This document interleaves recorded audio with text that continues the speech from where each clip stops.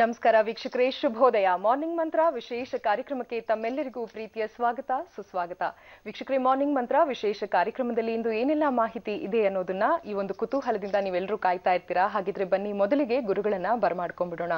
ಶ್ರೀಯುತರು ಅನೇಕರ ಅನಾರೋಗ್ಯದ ಸಮಸ್ಯೆಗಳಿಗೆ ಶಾಶ್ವತವಾದಂತಹ ಪರಿಹಾರವನ್ನ ಮಂತ್ರಗಳ ಮುಖೇನ ಹಾಗೂ ಮುದ್ರಾಯೋಗದ ಮುಖೇನ ಪರಿಹಾರವನ್ನ ಸೂಚಿಸಿಕೊಟ್ಟಿರುವಂತಹ ಮಂತ್ರಾಯೋಗ ಹಾಗೂ ಮುದ್ರಾಯೋಗ ಪ್ರಾವೀಣರಾದಂತಹ ಬೆಂಗಳೂರಿನ ಮಲ್ಲೇಶ್ವರಂನ ಶ್ರೀ ಶಿರಡಿ ಸಾಯಿ ಭಿಕ್ಷಾ ಕೇಂದ್ರದ ಸಂಸ್ಥಾಪಕರು ಹಾಗೂ ಅಧ್ಯಕ್ಷರಾಗಿ ಸೇವೆ ಸಲ್ಲಿಸ್ತಾ ಇರುವಂತಹ ಶ್ರೀ ಶ್ರೀ ಲಕ್ಷ್ಮೀ ಶ್ರೀನಿವಾಸ್ ಗುರುಜಿ ಅವರು ನಮ್ಮೊಂದಿಗಿದ್ದಾರೆ. ಗುರುಜಿ, ಎಲ್ಲರ ಪರವಾಗಿ ಕಾರ್ಯಕ್ರಮಕ್ಕೆ ಆತ್ಮೀಯ ಸ್ವಾಗತ ತಮಗೆ. ಶ್ರೀ ಗುರುಭ್ಯೋ ನಮಃ. ಹರಿ ಓಂ. ವೀಕ್ಷಕ ಬಾಂಧವರಿಗೆಲ್ಲ ನನ್ನ ನಮಸ್ಕಾರಗಳು. ಗುರುಜಿ, ಇಂದಿನ ಮಾರ್ನಿಂಗ್ ಮಂತ್ರ ಕಾರ್ಯಕ್ರಮದಲ್ಲಿ ಏನೆಲ್ಲ ವಿಶೇಷತೆ ಇದೆ ಅನ್ನೋದನ್ನ ತಿಳಿಸ್ಕೊಡ್ತೀರಾ? ಇವತ್ತಿನ ಕಾರ್ಯಕ್ರಮದಲ್ಲಿ ಯೋಗ ನರಸಿಂಹರ ಬಗ್ಗೆ, ಅಘೋರ ವೀರ ಬಡಬಾನಲ ನಾರಸಿಂಹ ಅನ್ನೋ ಒಂದು ನರಸಿಂಹರ ಒಂದು ಶಕ್ತಿ ಬಗ್ಗೆ ಮುದ್ರೆ ಮತ್ತು ಮಂತ್ರವನ್ನು ನಿಮ್ಮೆಲ್ಲರೂ ಮುಂದೆ ಹಂಚಿಕೊಳ್ಳಿಕ್ಕೆ ನಾನು ಇಷ್ಟಪಡ್ತೀನಿ.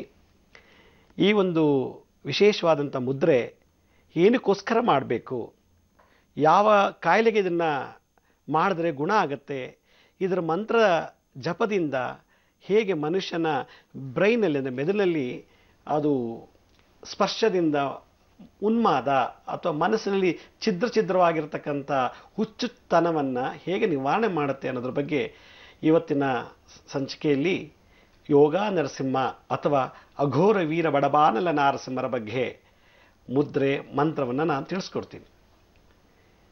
ಯೋಗ ನರಸಿಂಹ ಅಂದರೆ ಹಿರಣ್ಯಕಶಿಪುವನ್ನು ಸಂಹಾರ ಮಾಡಲಿಕ್ಕೆ ಭಾಳಷ್ಟು ಪ್ರಯತ್ನ ಪಡ್ತಾರೆ ನರಸಿಂಹರು. ಪೂರ್ವ ದಿಶಂ ಅಂತ ಹೇಳಿದಾಗ ಪೂರ್ವ ದಿಕ್ಕಿನಲ್ಲಿ ಅವರು ಕಂಬದಿಂದ ಉದ್ಭವಿಸ್ತಾರೆ ನರಸಿಂಹರು. ಪ್ರಹ್ಲಾದನ ಒಂದು ಆದೇಶದಂತೆ ಹಿರಣ್ಯಕಶಿಪುನ ಕೊಲ್ಲಕ್ಕೋಸ್ಕರವಾಗಿ ನರಸಿಂಹರು ಪೂರ್ವ ದಿಕ್ಕಿನಿಂದ ಪ್ರಕಟ ಆಗ್ತಾರೆ.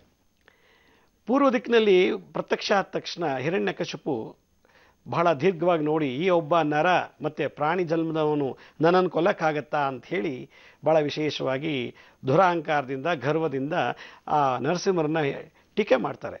ಆಗ ಪೂರ್ವ ದಿಕ್ಕಿಂದ ಕಂಬದಿಂದ ಜಂಪ್ ಮಾಡಿ ಅವನ ಮೇಲೆ ಅಕ್ರಮ ಮಾಡೋಕ್ಕೆ ಹೊರಟಾಗ ದಕ್ಷಿಣ ದಿಕ್ಕಿಗೆ ಹೊರಟೋಗ್ತಾರಂತೆ ಹಿರಣ್ಯಕಶಿಪು. ಆಗ ದಕ್ಷಿಣಕ್ಕೆ ಬಂದಾಗ ನರಸಿಂಹರು ಕಾರಂಜ ನರಸಿಂಹರಾಗಿ ಅವತಾರ ತಾಳ್ತಾರೆ. ಅಂದರೆ ಆ ಒಂದು ಭಂಗಿ ಒಂದೊಂದು ದಿಕ್ಕಿನಲ್ಲೂ ಕೂಡ ನರಸಿಂಹರ ಬ್ರೈನಲ್ಲಿ ಏನೇನಾಯಿತು, ಆ ಮನೋವೇಧೆ, ಆ ಮನೋಭೇನೆ, ಆ ಉನ್ಮಾದ, ಆ ನರಸಿಂಹಲಾದಂಥ ಒಂದು ಲಕ್ಷಣವೇ ಈ ನವನಾರಸಿಂಹರ ಒಂದು ಮುದ್ರೆಗಳು ಮತ್ತು ಮಂತ್ರಗಳು. ಇವತ್ತಿನ ಸಮಾಜದಲ್ಲಿ ಭಾಳಷ್ಟು ಜನ ಚೆನ್ನಾಗಿ ರೂಪವಂತರಾಗಿದ್ದಾರೆ, ಹಣವಂತರು, ವಿದ್ಯಾವಂತರು, ಗುಣವಂತರು, ಬಹಳ ಒಳ್ಳೆಯ ಸಂಸ್ಕಾರದಲ್ಲಿ ಬೆಳೆದಿದ್ದಾರೆ. ಆದರೆ ಎಲ್ಲೋ ಒಂದು ಕಡೆ ಈ ಮನೋವೇದನೆ, ಒಂದು ಮಾನಸಿಕ ಒತ್ತಡಕ್ಕೆ ಸಿಲುಕಿ ಭಾಳಷ್ಟು ಜನ ನೊಂದ್ಕೊಳ್ತಾ ಇದ್ದಾರೆ. ಅದನ್ನು ಹುಚ್ಚು ಅಂತ ಹೇಳ್ತಾರೆ ಕೆಲವರು, ಕೆಲವರಿಗೆ ಉನ್ಮಾದ ಅಂತ ಕರೀತಾರೆ, ಕೆಲವರಿಗೆ ಮಾನಸಿಕ ಒತ್ತಡ ಅಂಥೇಳಿ ಅವ್ರನ್ನ ಸಮಾಜದಿಂದ ಸಪ್ರೇಟಾಗಿ ಟ್ರೀಟ್ ತಿರಸ್ಕರಿಸ್ತಾ ಇದ್ದಾರೆ. ಈ ಥರ ಜನಗಳು ಸಾವಿರಾರು ಜನ ಇದ್ದಾರೆ ಜಗತ್ತಿನಲ್ಲಿ. ಅಂಥವರಿಗೆ ಈ ಯೋಗ ನರಸಿಂಹ ಅಥವಾ ಅಘೋರ ವೀರ ಬಡಬಾನಲ ನಾರಸಿಂಹರ ಜಪ ಮುದ್ರೆ ಧಾರಣೆ ಮಾಡಿದ್ದೇ ಆದರೆ ಖಂಡಿತ ಮಾನಸಿಕ ಒತ್ತಡಕ್ಕೆ ಸಂಬಂಧಪಟ್ಟಂಥ ಕಾಯಿಲೆ ಅಂದರೆ ಸ್ಕೀಸೋಫರ್ನಿಯಾ ಅನ್ನೋ ಒಂದು ಮಾರಕ ಕಾಯಿಲೆಯನ್ನು ಇದನ್ನು ಗುಣಪಡಿಸ್ಬೋದು ಅಂಥೇಳಿ ಈಗಾಗಲೇ ಹಲವಾರು ಜನಕ್ಕೆ ನಾನು ಇದನ್ನು ಇಂಪ್ಲಿಮೆಂಟ್ ಮಾಡಿದ್ದೀನಿ. ಸಾಕಷ್ಟು ಸಕ್ಸಸ್ ಅಂದರೆ ಫಲ ಪ್ರಾಪ್ತಿಯಾಗಿದೆ. ಆ ಒಂದು ದಿವಸದಲ್ಲಿ ಇವತ್ತಿನ ದಿವಸ ನಾನು ಈ ಸ್ಕೀಸೋಫರ್ನಿಯಾ ಅನ್ನೋ ಒಂದು ಕಾಯಿಲೆಗೆ ಅಂದರೆ ಮನಸ್ಸಿನ ಛಿದ್ರವಾದ ಭಾವನೆಗಳಿಗೆ ಸ್ಕೀಸೋಫರ್ನಿಯಾ ಅಂತಾರೆ. ಈ ಕಾಯಿಲೆ ಹೇಗೆ ಬರುತ್ತೆ ಅಂದರೆ, ಎಲ್ಲೋ ಒಂದು ಕಡೆ ಏನೋ ಶಬ್ದ ಕೇಳ್ತಾ ಇದೆ ಅಂತ ಅನಿಸುತ್ತೆ ಮನಸ್ಸಲ್ಲಿ ಅವರಿಗೆ, ಏನೋ ಬಂದು ನನ್ನ ಮುಂದೆ ಓಡಾಡ್ತಿದೆ ಅಂತ ಅನಿಸುತ್ತೆ. ಆಮೇಲೆ ಒಳ್ಳೆ ನಿರ್ಧಾರ ತಗೊಳ್ಳೋ ಒಂದು ಸಾಮರ್ಥ್ಯತೆಯನ್ನು ಕಳ್ಕೊಂಡ್ಬಿಟ್ಟಿರ್ತಾರೆ ಈ ರೋಗಕ್ಕೆ ಗುರಿಯಾಗಿರೋರು. ಅವ್ರಿಗೆ ಊಟ ಮಾಡಬೇಕು ಅಂತ ಮನಸ್ಸು ಬರೋಲ್ಲ, ಮಲ್ಕೋಬೇಕು ಅಂತ ಮನಸ್ಸು ಬರಲ್ಲ, ಸ್ನಾನ ಮಾಡಬೇಕು ಅನ್ನೋ ಮನಸ್ಸು ಬರಲ್ಲ, ಬಟ್ಟೆ ಬದಲಾಯಿಸ್ಬೇಕು ಅಂತ ಮನಸ್ಸು ಬರಲ್ಲ, ಆಡಿದ್ದೇ ಆಡ್ತಿರ್ತಾರೆ, ಹೇಳಿದ್ದೇ ಹೇಳ್ತಿರ್ತಾರೆ, ಕೇಳಿದ್ದೇ ಕೇಳ್ತಿರ್ತಾರೆ. ನನಗೆ ಯಾರೋ ಏನೋ ಕೇಳ್ತಾ ಇದೆ ಅಂತ ಇದ್ದಾರೆ, ಬೈತಾ ಇದ್ದಾರೆ ಅಂತ ಸುಮ್ಮನೆ ಹೇಳ್ತಿರ್ತಾರೆ. ಆದರೆ ರಿಯಾಲಿಟಿ ಒಂದು ಪ್ರತ್ಯಕ್ಷವಾಗಿ ನೋಡೋಕೆ ಹೋದಾಗ ಅಲ್ಲಿ ಯಾರೋ ಅವ್ರ ಮುಂದೆ ನಿಂತಿರೋದಿಲ್ಲ. ನೋಡಿ, ಯಾರೋ ಮುಂದೆ ಬಂದರು, ಯಾರೋ ಮುಂದೆ ಹೋಗ್ತಾ ಇದ್ದಾರೆ, ನನ್ನ ಏನೋ ಇಟ್ಕೊಳಕ್ಕೆ ಬರ್ತಿದ್ದಾರೆ, ನನ್ನ ಕೊಲೆ ಮಾಡೋಕ್ಕೆ ಬರ್ತಿದ್ದಾರೆ, ಅಯ್ಯೋ ಅಯ್ಯೋ ಅಂತ ಗಾಬರಿಯಿಂದ ಇನ್ನೊಬ್ಬರನ್ನ ಗಾಬರಿ ಪಡಿಸೋದು, ಇದೆಲ್ಲ ಸ್ಕೀಸೋಫರ್ನಿಯಾ, ಮನಸ್ಸಿನ ಛಿದ್ರವಾದಂಥ ಮಾರಕ ಕಾಯಿಲೆಯ ಲಕ್ಷಣ.